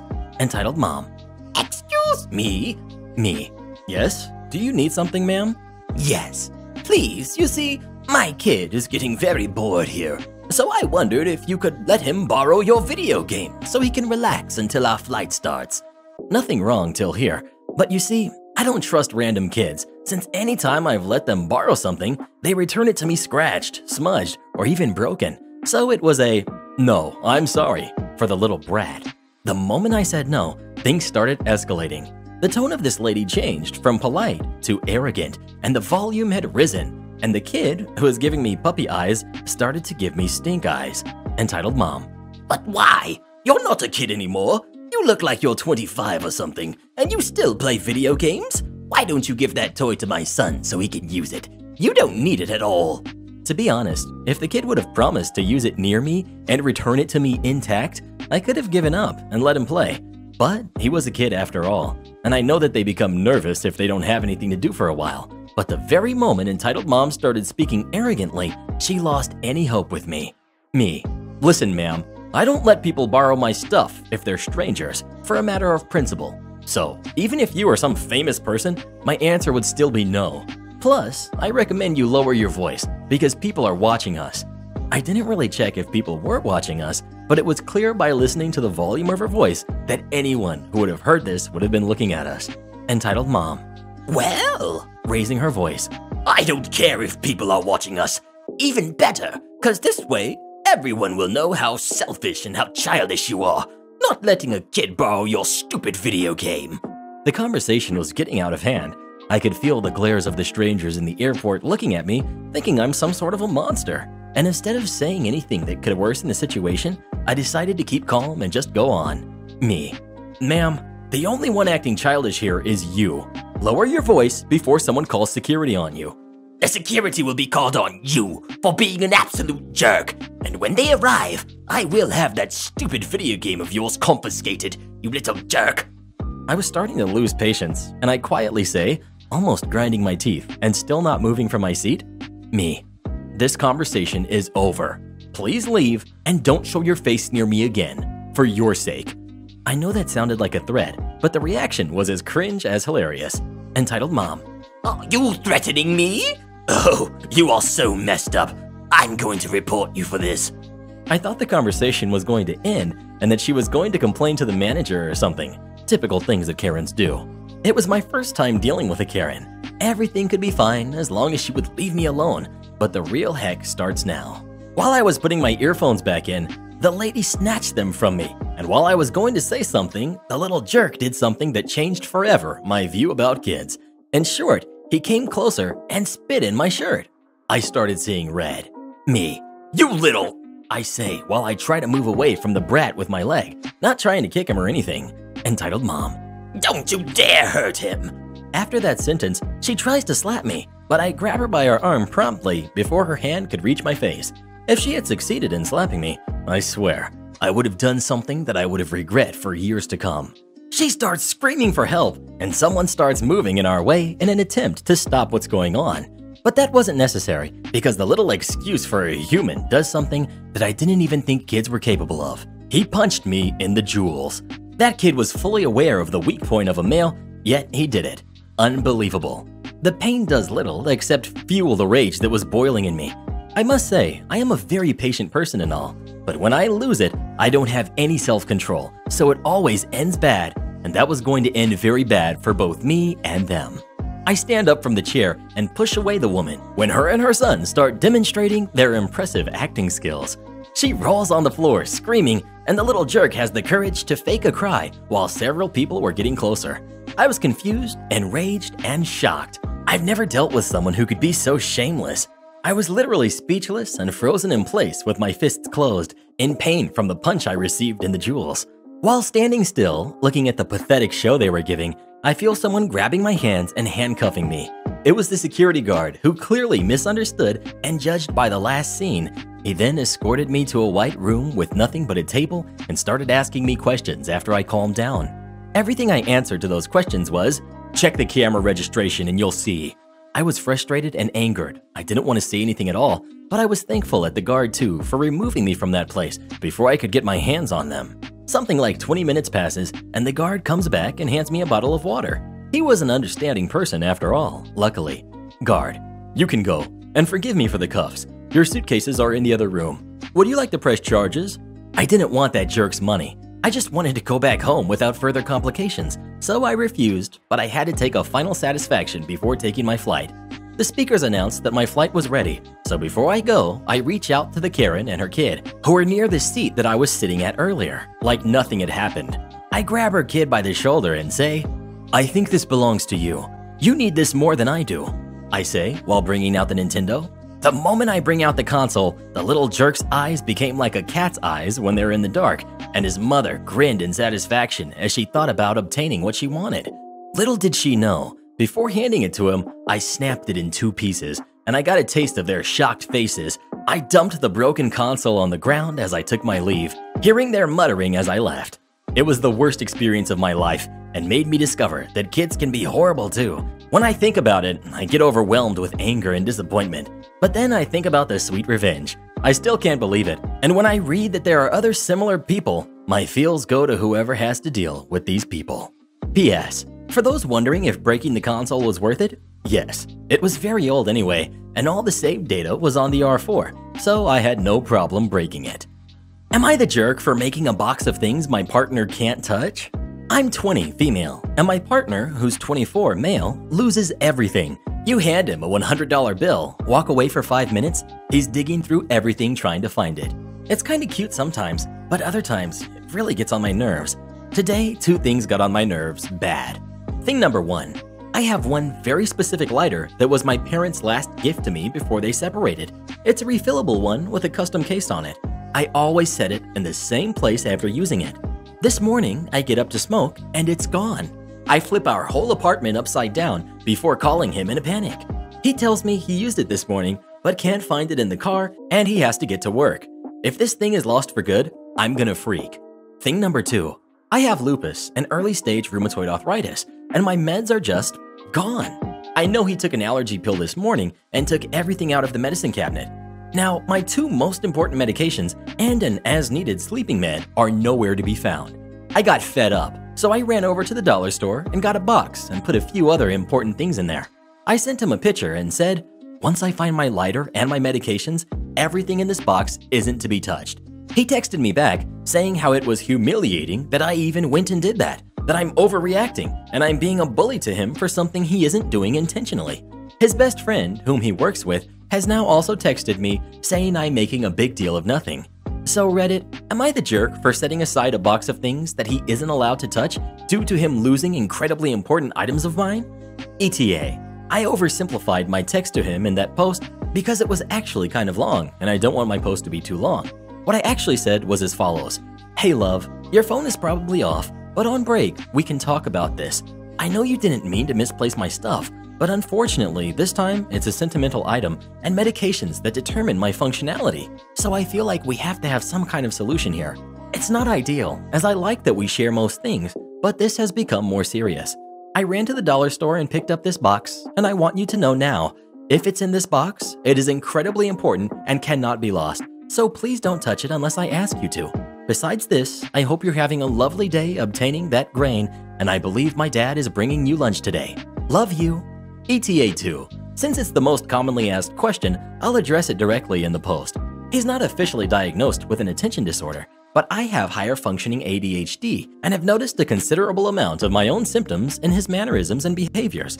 I only haven't brought it up because 1, he doesn't have insurance at the moment, and 2, I try not to bring up potential diagnoses as my mom was a bit of a pill pusher with me and it feels almost like a violation of myself when I do it to other people. However, a local clinic does free mental health screenings and we will be going to get him evaluated on Saturday. Thank God they're open on Saturdays.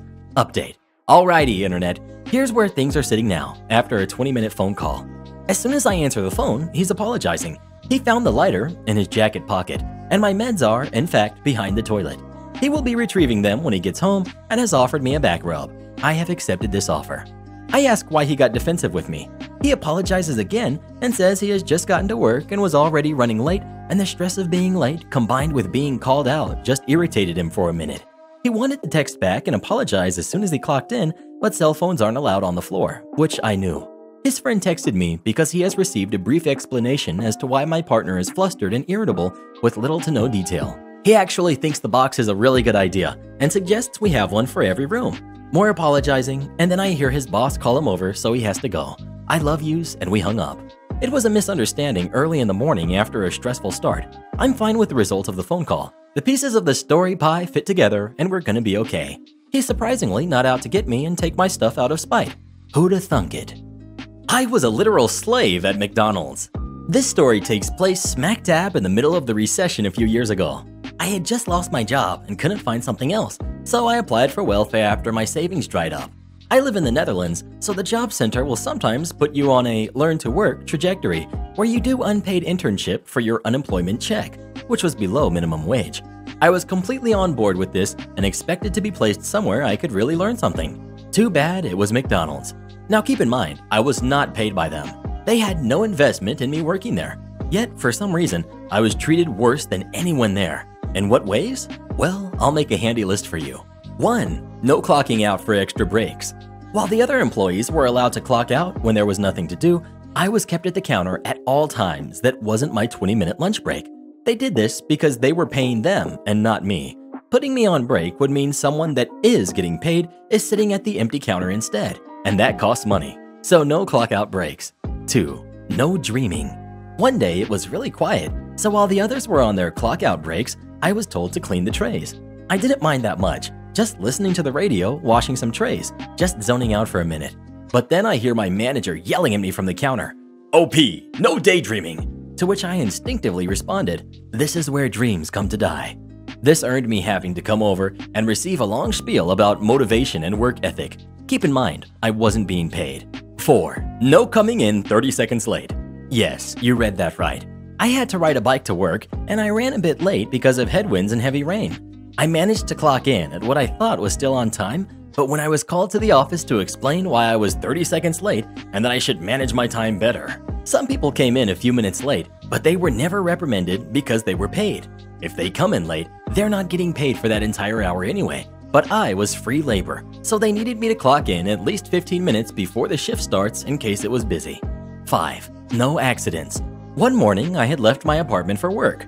To get to the street, I need to go down a flight of concrete stairs. It had been raining again, and I slipped, landing on the steps with my back.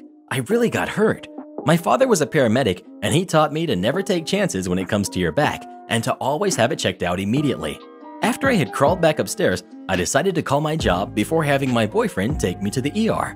What would your response be if an employee said they had slipped and fell on their back? Down concrete stairs. Oh no, get well soon. That must have hurt. No, what I got was, "Your shift started 10 minutes ago. And now you're not showing up at all? Which wasn't even true. My shift started at 9:30 and I called in at 9:25, but because I was told to come in 15 minutes early, they counted that as the starting point of my shift. When I told them I was going to the ER because I was in pain, they asked, "You're still showing up tomorrow, right?" At that point, I was bawling because of the pain and stress, so my boyfriend took the phone from me and told them we'll let them know before hanging up. Later that day, the ER doctor said I had a bad sprain and that I did the right thing coming there. I wore a brace, but felt better fairly soon and was back to work the next day. 6. No free drinks. I don't know what the deal is at other McDonald's places, but at the place I worked, staff had their own soda fountain to get drinks from. This was free, except for me. I was only allowed to take water from the fountain and was told to write down my drinks and pay them at the end of the day. To get around this, I'd only tap drinks when no one was looking and took Sprite so no one would be able to tell I didn't just take water. 7. No self-sabotage. I had it with that place. I hated my life at this point and I didn't see a way out. I couldn't quit because I'd lose my unemployment pay. So I started sabotaging myself in order to get fired instead. So I became whiny about everything and everyone. I decided to become such a drag they wouldn't even want me around for free. Why don't I get to clock out? Why do I still have to pay for soda? How come she was allowed to go to the bathroom and I'm not? Etc. When that didn't seem to do much, I decided to just slow down to a crawl. In case you don't know, every McDonald's register has a timer at the top of the screen that gives the counter people a time limit on when an order has to be delivered. So I made it my mission to get each and every order in the red. I went as slow as possible, kept asking questions when people were ordering, and just ran out the clock. I also stopped smiling, started sighing at everything the manager said, and just be hard to work with. Management was not happy, and after a while, I was finally scheduled for a performance talk. The owner went on and on about my bad attitude, how I really dropped the ball, and how I wasn't appreciating the fact they were willing to hire someone like me. For free, remember? For free. I just shrugged at everything and refused to give straight answers other than, "Well, you don't pay me." And then the moment came, the one I had been waiting for since day one. Those magic words I've been dreaming of. "I'm sorry, but I'm afraid we'll have to let you go." Hallelujah! I was told to get my stuff and leave the premises. I was so unbelievably happy. I was being freed. 6 months of slave labor had finally come to an end. I didn't even bother changing out my uniform. I threw on my jacket and practically ran out. It was the greatest feeling I've ever experienced. And for those wondering if I lost my unemployment for being fired, I did not. And only 2 months later, I landed a new job that actually paid me for the next 2 years. So yeah, there's the story. If you're ever at a McDonald's and your server isn't being the nicest, ask yourself, is this person being paid? Because they might not be. Speaking of McDonald's, what's your favorite item at McDonald's? Please let us know. I'd do anything for a McChicken right now. The Pay It Forward chain. For the past 2 years, I've worked part-time as a cashier at a grocery store. I've been privy to several acts of kindness in the past, but there's one instance that really stood out to me as particularly rare. I remember it had been a fairly busy day, and I had already been at work for about 4 to 5 hours or so. I think it was one of those weird middle shift days because I don't remember closing the store that night. Regardless, I was in a good mood and looking forward to my break. I was scanning the items of a lady in line, making small talk and smiling, and generally trying to enjoy myself while making someone's day a bit brighter. She looked to be fairly young and seemed tired, but was kind and got about $15 worth of microwavable stuff. I finished bagging our groceries. All of our baggers were busy, which was nothing new, so I was trying to be efficient. And she stayed at the end of the register adjusting her purse and wallet after paying. Since she was taken care of, I started ringing up the gentleman behind her. I don't remember much about him other than the fact that he had quite a few small items and his total was about twice that of the lady before him. When he went to pay, the card reader gave him a chip error message. I directed him to try a few more times since our machines are pretty sensitive, and if the card is even a little smudged, it won't read it. Oftentimes, when a person rubs the card's chip between their fingers, it will work. Try that if you ever get the error message. However, when he tried it again, this time it registered as declined. He stepped away to call his bank, and I saved his order so that I could move on to the next person, but I was stopped by the lady who had yet to leave. "I'll pay for him," she said, and she still looked tired, kinda done with life, that kind of expression. I could see a bit of hesitation there, and the guy had stepped away, so I said, "Are you sure?" The total was about $30. Again, this was about twice what Tired Lady had paid for her own order. I remember that she kinda paused for a moment, but she nodded. So I recalled that saved order and she paid for his items. I bagged them up, stuck the receipt inside one of the bags, and moved on to the next person in line. Tired Lady had just left the register when the guy came back with his card, and I got to tell him, "Your groceries are already paid for. The woman in front of you took care of it." I got a really weird look from this guy. He looked like I told him I was keeping a tiny man in the register to organize the change, or something equally ridiculous. He looked confused. "She did?" I nodded. Confused guy turned and looked at the guy behind him, then back at me. "Well, I guess I'll pay for him then." The dude behind him was not paying attention and had only gotten a few items, so I just sort of blinked at Confused guy and was like, "All right then." I finished scanning the items and Confused guy stuck in his card, which was approved. Guess he got his bank stuff worked out. About this time, Distracted guy realizes that I just handed him a receipt and is about to become Confused guy number 2. Before he can say anything, he's told, "The lady ahead of me paid for mine, so I'm just passing it on. Have a nice day." I'm just sort of standing there at that point, waiting to see what would happen next. Distracted guy thanked Confused guy and looked me dead in the eye and stated, "Well, I'm paying for hers then." This literally repeated 3 times down the line and only stopped because no one else entered the queue. The last woman who had her groceries paid for by the person in front of her was a mom of 2 kids, and she was floored when the guy paid her $60 bill. She flipped when I told her she was the 6th person in a pay it forward chain, and I had a great time telling my coworkers about it when I went on break. I feel like there's a lot of perceived peer pressure that is the incentive to be kind, and for a few of them, I certainly felt that vibe. But overall, it was just people paying it forward, and it was pretty cool. So thanks, Tired Lady. I hope you had a nice day after that, because you made a bigger impact than you realized. Karen loses it when I ask her to control her kid. I was talking to an old friend I haven't heard from in ages, and they brought up this story, so I thought I'd share it. I used to work at Dillard's, so I saw my fair share of entitled behavior from our customers, but this incident happened to my coworker. A customer was browsing around with her 4 to 5-year-old son. He was running around, knocking things off racks, etc. The mother made no effort to control him until he crashed into her a couple of times. She told him to go sit in one of the chairs by the dressing rooms. The chairs were pretty nice and upholstered in a silk-like fabric. My coworker was removing garments left in the changing rooms, and as she passed by the boy, she noticed he was pushing a small car, think Matchbox-style car, all over the back of the chair, and it was shredding the fabric. She spoke to him and asked him not to do that. He responded by blowing a raspberry at her and pushed the car with even more force. She went to the mother and said, "Your son is destroying the chair with his little car. Could you speak to him?" Which is way nicer than I would have put it. The mother stopped and stared at my coworker. They stood there just looking at each other, which my coworker described as too long and very awkward. Finally, the mother asked, "So?" My coworker started saying, "Well, could you?" And before she could finish the sentence, the single mother knocked her across the face with the hanger she was holding. So hard, it broke the hanger. My coworker just turned around and went to find our manager. She first encountered an off-duty police officer who worked security in the store and is a close friend of mine, and told him what had happened. He went with her to the manager. The manager went over to the mother, listened to her rant, apologized to her for the misunderstanding, and gave her a 10% discount for her troubles. My coworker was so stunned she couldn't even speak. Even the cop was just saying, "What the heck just happened?" The cop turned to my coworker and asked if she wanted to press charges. Before she could answer, the manager interrupted, saying that wouldn't be necessary. Meantime, all the other employees in the department are watching all this go down, and I had just walked back in from my break.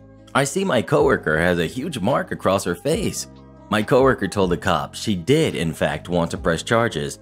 The manager told her she couldn't do that if she wanted to keep her job. She told him that was fine. She quit. The manager was still insistent that the mother not be troubled by all this. The cop said, "She could have put her eye out, and I am arresting her. If you don't like it, you can take it up with my commander." The entitled mother was still acting smug until she saw the cuffs. Then she started screaming the usual nonsense. "I'm gonna sue all of you. I'll have your badge. Do you know who I am?" etc. No one but the manager cared, and she still went to jail. All of the other employees and customers who were watching clapped as she was being led out of the store in cuffs. The manager started in on the employees about how to correctly deal with situations like what had happened. We all looked at each other, and without saying a word, we all clocked out and left. All of us. Good luck running the entire department by yourself. We hung around our injured coworker until she was done with the police report and then took her to lunch. She said she had been planning to apply at a different store in the same mall anyway, but hadn't planned on quitting the way it happened and worried that Dillard's would give her a bad reference now. We convinced her to go to the other right then, injured face and all. She explained what happened to the manager there. She was hired on the spot and told they don't put up with crap like that. If a customer hits you, no matter who they think they are, charges will be filed and will be permanently banned from the store. I spoke to my cop friend a few days later, and he said the crazy woman nearly drove him insane with her screaming and threats on the way to jail, which wasn't close. After she saw that wasn't working, she started with pleading and bribery. He said he didn't think he had ever been so glad to hand someone off to booking. All this happened ages ago, and since that day, I've never stepped foot in a Dillard's. Do this next. Tap here on your screen to come see our new podcast playlist, where you'll find thousands of hours of the best stories you've ever heard. Or tap the one on the right. That episode is specifically just for you, based on other videos you've enjoyed the most.